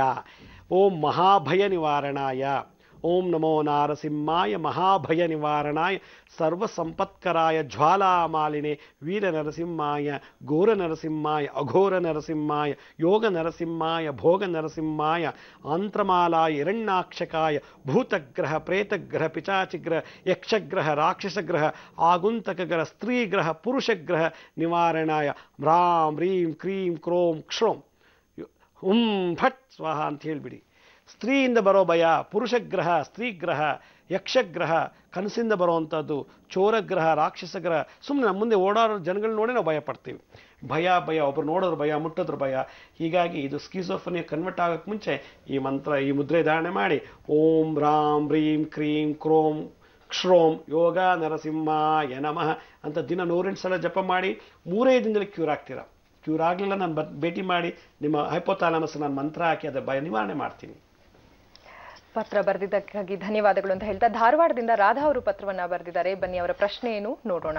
ಗುರುಜಿ, ರಾಧಾ ಅವರು ಹೇಳ್ತಾ ಇದ್ದಾರೆ, ತಂದೆಯವರ ಬಗ್ಗೆ ಕೇಳಬೇಕಿತ್ತು ಅಂತ. ತಂದೆಯವರಿಗೆ ಸುಮಾರು ಈಗ 45 ವರ್ಷದಿಂದ ಒಂದು ಪಿಶಾಚಿ ಆತ್ಮದ ತೊಂದರೆಯಿಂದ ಸಂಕಟವನ್ನ ಅನುಭವಿಸ್ತಾ ಇದ್ದಾರೆ. ಈ ಆತ್ಮವು 3 ದಿನದ ಮುಟ್ಟು ನಿಂತಿರುವಂತಹ ತೀರಿಕೊಂಡಾಗ ಮುತ್ತೈದೆ ಇದು ಅಂತ ಹೇಳಿದ್ದಾರೆ. ಇನ್ನ ಮೈದುನನ ಹೆಂಡತಿ ಅದಕ್ಕೆ ಹೊಡೆದಾಗ ಆ ಒಂದು ವ್ಯಕ್ತಿ ತೀರ್ಕೊಂಡಿದ್ರು. ಇನ್ನ ಆತ್ಮ ನಮ್ಮ ದೊಡ್ಡಪ್ಪನ ಹೆಂಡತಿ ನಮ್ಗೆ ತಂದಿರ್ತಾಳೆ ಗುರುಜಿ. ಇದರಿಂದ ಮನೆಯಲ್ಲಿ ಎಲ್ಲರೂ ಕೂಡ ಸಂಕಷ್ಟಗಳನ್ನ ಅನುಭವಿಸ್ತಾ ಇದೀವಿ. ಮದುವೆಗಳು ಯಾವುದು ಕೂಡ ಮಂಗಳ ಕಾರ್ಯಗಳು ಮನೇಲಿ ನಡೀತಾ ಇಲ್ಲ. ಇನ್ನು ಸಾಕಷ್ಟು ಜನ ತೊಂದರೆಯಲ್ಲೂ ಕೂಡ ಸಿಕ್ಕಾಕೊಂಡಿದೀವಿ ನಾವು. ಇದಕ್ಕೊಂದು ಬಂದೋಬಸ್ತ್ ಮಾಡಲೇಬೇಕು ಅಂತ ನನ್ನ ತಂಗಿ ಸಾಕಷ್ಟು ಒಂದು ಪ್ರಯತ್ನವನ್ನ ಪಟ್ಲು. ಆದ್ರೆ ಆಕ್ಸಿಡೆಂಟ್ ಆಗಿ ಆಕೆ ಕೂಡ ತೀರ್ಕೊಂಡಿದ್ದಾಳೆ. ಇವೆಲ್ಲವನ್ನ ನಾವು ದೂರ ಇಡಕ್ಕೆ, ಈ ಒಂದು ಆತ್ಮವನ್ನ ಹೊರಗಟ್ಟಕ್ಕೆ ಯಾವುದಾದ್ರೂ ಒಂದು ಶಾಶ್ವತ ಪರಿಹಾರ ಇದೆಯಾ, ದಯವಿಟ್ಟು ಸೂಚಿಸಿ ಅಂತ ಕೇಳಿದ್ದಾರೆ. ಇವತ್ತಿನ ಒಂದು ಮಾಡರ್ನ್ ಸೈನ್ಸ್, ಕಂಪ್ಯೂಟರ್ ಎರಾ, ಈ ಒಂದು ಹೈ ಟೆಕ್ನಾಲಜಿ ಇರೋದ್ರಿಂದ ಸಂದರ್ಭದಲ್ಲಿ ಈ ಭೂತ ಪ್ರೇತ ಬಗ್ಗೆ ಎಷ್ಟೋ ಜನ ನಂಬೋದಿಲ್ಲ. ಯಾರು ಆ ಗೋತ್ರದಲ್ಲಿ ವಂಶದಲ್ಲಿ ಏನಾದ್ರು ಆತ್ಮಹತ್ಯೆ ಮಾಡಿದ್ರೆ, ದುರ್ಮರಣ ಆಗಿದ್ರೆ ಅಂಥವ್ರು ಪ್ರೇತವಾಗಿ ಮತ್ತೆ ಭೂತವಾಗಿ ಕಾಡ್ತಾರೆ. ಕೆಲವು ಪ್ರೇತ ಅಂದ್ರೆ ಋಣಬಾಧೆ ಇದ್ರೆ ಪ್ರೇತ, ಭೂತ ಅಂದ್ರೆ ಆಕಸ್ಮಿಕವಾಗಿ ದುರ್ಮರಣದ ಸತ್ರ ಭೂತ ಆಗ್ತಾರೆ. ಆ ಮನೇಲಿ ಸಾವು ಆ ರೀತಿ ಆಗಿದೆ ಅಂತ ಆ ಪತ್ರದಲ್ಲಿ ಕಾಣಿಸ್ತಾ ಇದೆ. ಹೀಗಾಗಿ ಆ ಸೋಲ್ ಏನಾದ್ರು ಸೂಕ್ಷ್ಮ ಶರೀರಕ್ಕೆ ಟಚ್ ಮಾಡಿದಾಗ ಈ ರೀತಿ ಸಿಂಪ್ಟಮ್ಸ್ ಎಲ್ಲ ಆಗುತ್ತೆ. ಅದಕ್ಕೆ ಭೂತಗ್ರಹ, ಪಿಚಾಚಿ ಗ್ರಹ, ಯಕ್ಷಗ್ರಹ, ರಾಕ್ಷಸ ಗ್ರಹ, ಆಗುಂತಕ ಗ್ರಹ, ಆಗುಂತಕ ಆತಂಕವನ್ನು ಸೃಷ್ಟಿ ಮಾಡುವಂಥ ಒಂದು ಸೋಲು ನಮ್ಮನ್ನು ಟೆಸ್ಟ್ ಮಾಡಿದಾಗ ಈ ರೀತಿ ಭಯ ಮತ್ತೆ ತೊಂದರೆಗಳು ಅನುಭವಿಸ್ತಾರೆ. ಆದ್ದರಿಂದ ಅವರಿಗೆ ನಾನು ಒಂದು ಕೊಡೋ ಸಜೆಷನ್ ಅಂದರೆ ಈ ಯೋಗ ನರಸಿಂಹರ ಮುದ್ರೆ ಮಾಡಿ, ಮತ್ತು ನಾನು ಮುಂದಿನ ಸಂಚಿಕೆಯಲ್ಲಿ ತೆಂಗಿನಕಾಯಿಯಿಂದ ಅಂಥ ಭೂತ ಪ್ರೇತಗಳ ಆವಾಹನೆ ಮಾಡಿ ಅದನ್ನು ತೆಗೆದು ಹೊರಗೆ ಹಾಕೋದು ಹೆಂಗೆ ನಾನು ತೋರಿಸ್ಕೊಡ್ತೀನಿ ಅತಿ ಶೀಘ್ರದಲ್ಲೇ. ಅಲ್ಲಿವರೆಗೂ ಇದನ್ನು ಪ್ರಾಕ್ಟೀಸ್ ಮಾಡ್ತಿದ್ರೆ ಈ ಯೋಗ ನರಸಿಂಹರ ಮುದ್ರೆಯನ್ನು ನಿಮಗೆ ಖಂಡಿತ ಇವತ್ತಿನ ದಿನಲ್ಲೇ ನಿಮಗೆ ಬಹಳಷ್ಟು ರಿಸಲ್ಟ್ ಸಿಗುತ್ತೆ. ಅದರಿಂದ ಮಲಗೋಕ್ಕೆ ಮುಂಚೆ, ರಾತ್ರಿ ಮಲಗೋಕ್ಕೆ ಮುಂಚೆ 108 ಸಲ ಹಾಸಿಗೆ ಮೇಲೆ ಕೂತ್ಕೊಂಡು ಜಪ ಮಾಡಿ, ಇಲ್ಲ ದೇವ್ರ ಮುಂದೆ ಕೂತು ಜಪ ಮಾಡಿ ಈಶಾನ್ಯ ದಿಕ್ಕಿನಲ್ಲಿ, ಇಲ್ಲ ನಿಮ್ಮ ಬೆಡ್, ನಿಮ್ಮ ಮಲ್ಕೊಳ್ಳೋ ಜಾಗದಲ್ಲಿ ಈಶಾನ್ಯ ಯಾವುದಿದ್ರು ಹುಡುಕಿ, ಆ ಈಶಾನ್ಯ ನಿಮ್ಮ ಹಾಸಿಗೆ ಮೇಲೆ ಈಶಾನ್ಯ ನೋಡಿ ಆ ಜಾಗದಲ್ಲಿ ಇದು ಜಪ ಮಾಡಿ ಖಂಡಿತ ಕ್ಯೂರ್ ಆಗುತ್ತೆ. ಖಂಡಿತ ಗುರುಜಿ, ಕಾರ್ಯಕ್ರಮಕ್ಕೆ ಆಗಮಿಸಿ ಅನೇಕ ಉಪಯುಕ್ತಕರವಾದಂತಹ ಮಾಹಿತಿಯನ್ನು ಒದಗಿಸ್ಕೊಟ್ರಿ. ಎಲ್ಲ ಮಾಹಿತಿಗಾಗಿ ಧನ್ಯವಾದಗಳು. ಸಾಯಿರಾಮ್. ವೀಕ್ಷಕರೇ, ಹೋಗಿ ಬರೋ ಸಮಯ ಆಗಿದೆ. ಇದು ನಿಮ್ಮೆಲ್ಲರ ನೆಚ್ಚಿನ ಮಾರ್ನಿಂಗ್ ಮಂತ್ರ ವಿಶೇಷ ನೇರ ಪ್ರಸಾರ ಕಾರ್ಯಕ್ರಮ. ಮತ್ತೆ ನಾವೆಲ್ಲರೂ ಸೋಮವಾರದ ದಿನದಂದು ಭೇಟಿಯಾಗೋಣ. ಬೆಳಗ್ಗೆ ಸರಿಯಾಗಿ 8:30ಕ್ಕೆ ನೇರ ಪ್ರಸಾರ ಕಾರ್ಯಕ್ರಮ ಆರಂಭವಾಗ್ತಿದೆ. ವಿಶಿಷ್ಟ ವಿನೂತನ ರೀತಿಯಲ್ಲಿ ನೀವೆಲ್ಲರೂ ಕೂಡ ಈ ಒಂದು ನೇರ ಪ್ರಸಾರ ಕಾರ್ಯಕ್ರಮಕ್ಕೆ ಕರೆ ಮಾಡಬಹುದು. ಕರೆ ಮಾಡಿ ನಿಮ್ಮ ಒಂದು ಮಾನಸಿಕವಾದಂತಹ, ದೈಹಿಕವಾದಂತಹ ಏನೇ ವೇದನೆಗಳು ಇದ್ರೂ ಕೂಡ ಕಾರ್ಯಕ್ರಮದಲ್ಲಿ ಗುರುಗಳಿಗೆ ಮಾತನಾಡಿ ವ್ಯಕ್ತಪಡಿಸಬಹುದು ಅಂತ ಹೇಳ್ತಾ ಹೋಗಿ ಬರೋ ಸಮಯ ಆಗಿದೆ. ವಂದನೆಗಳು.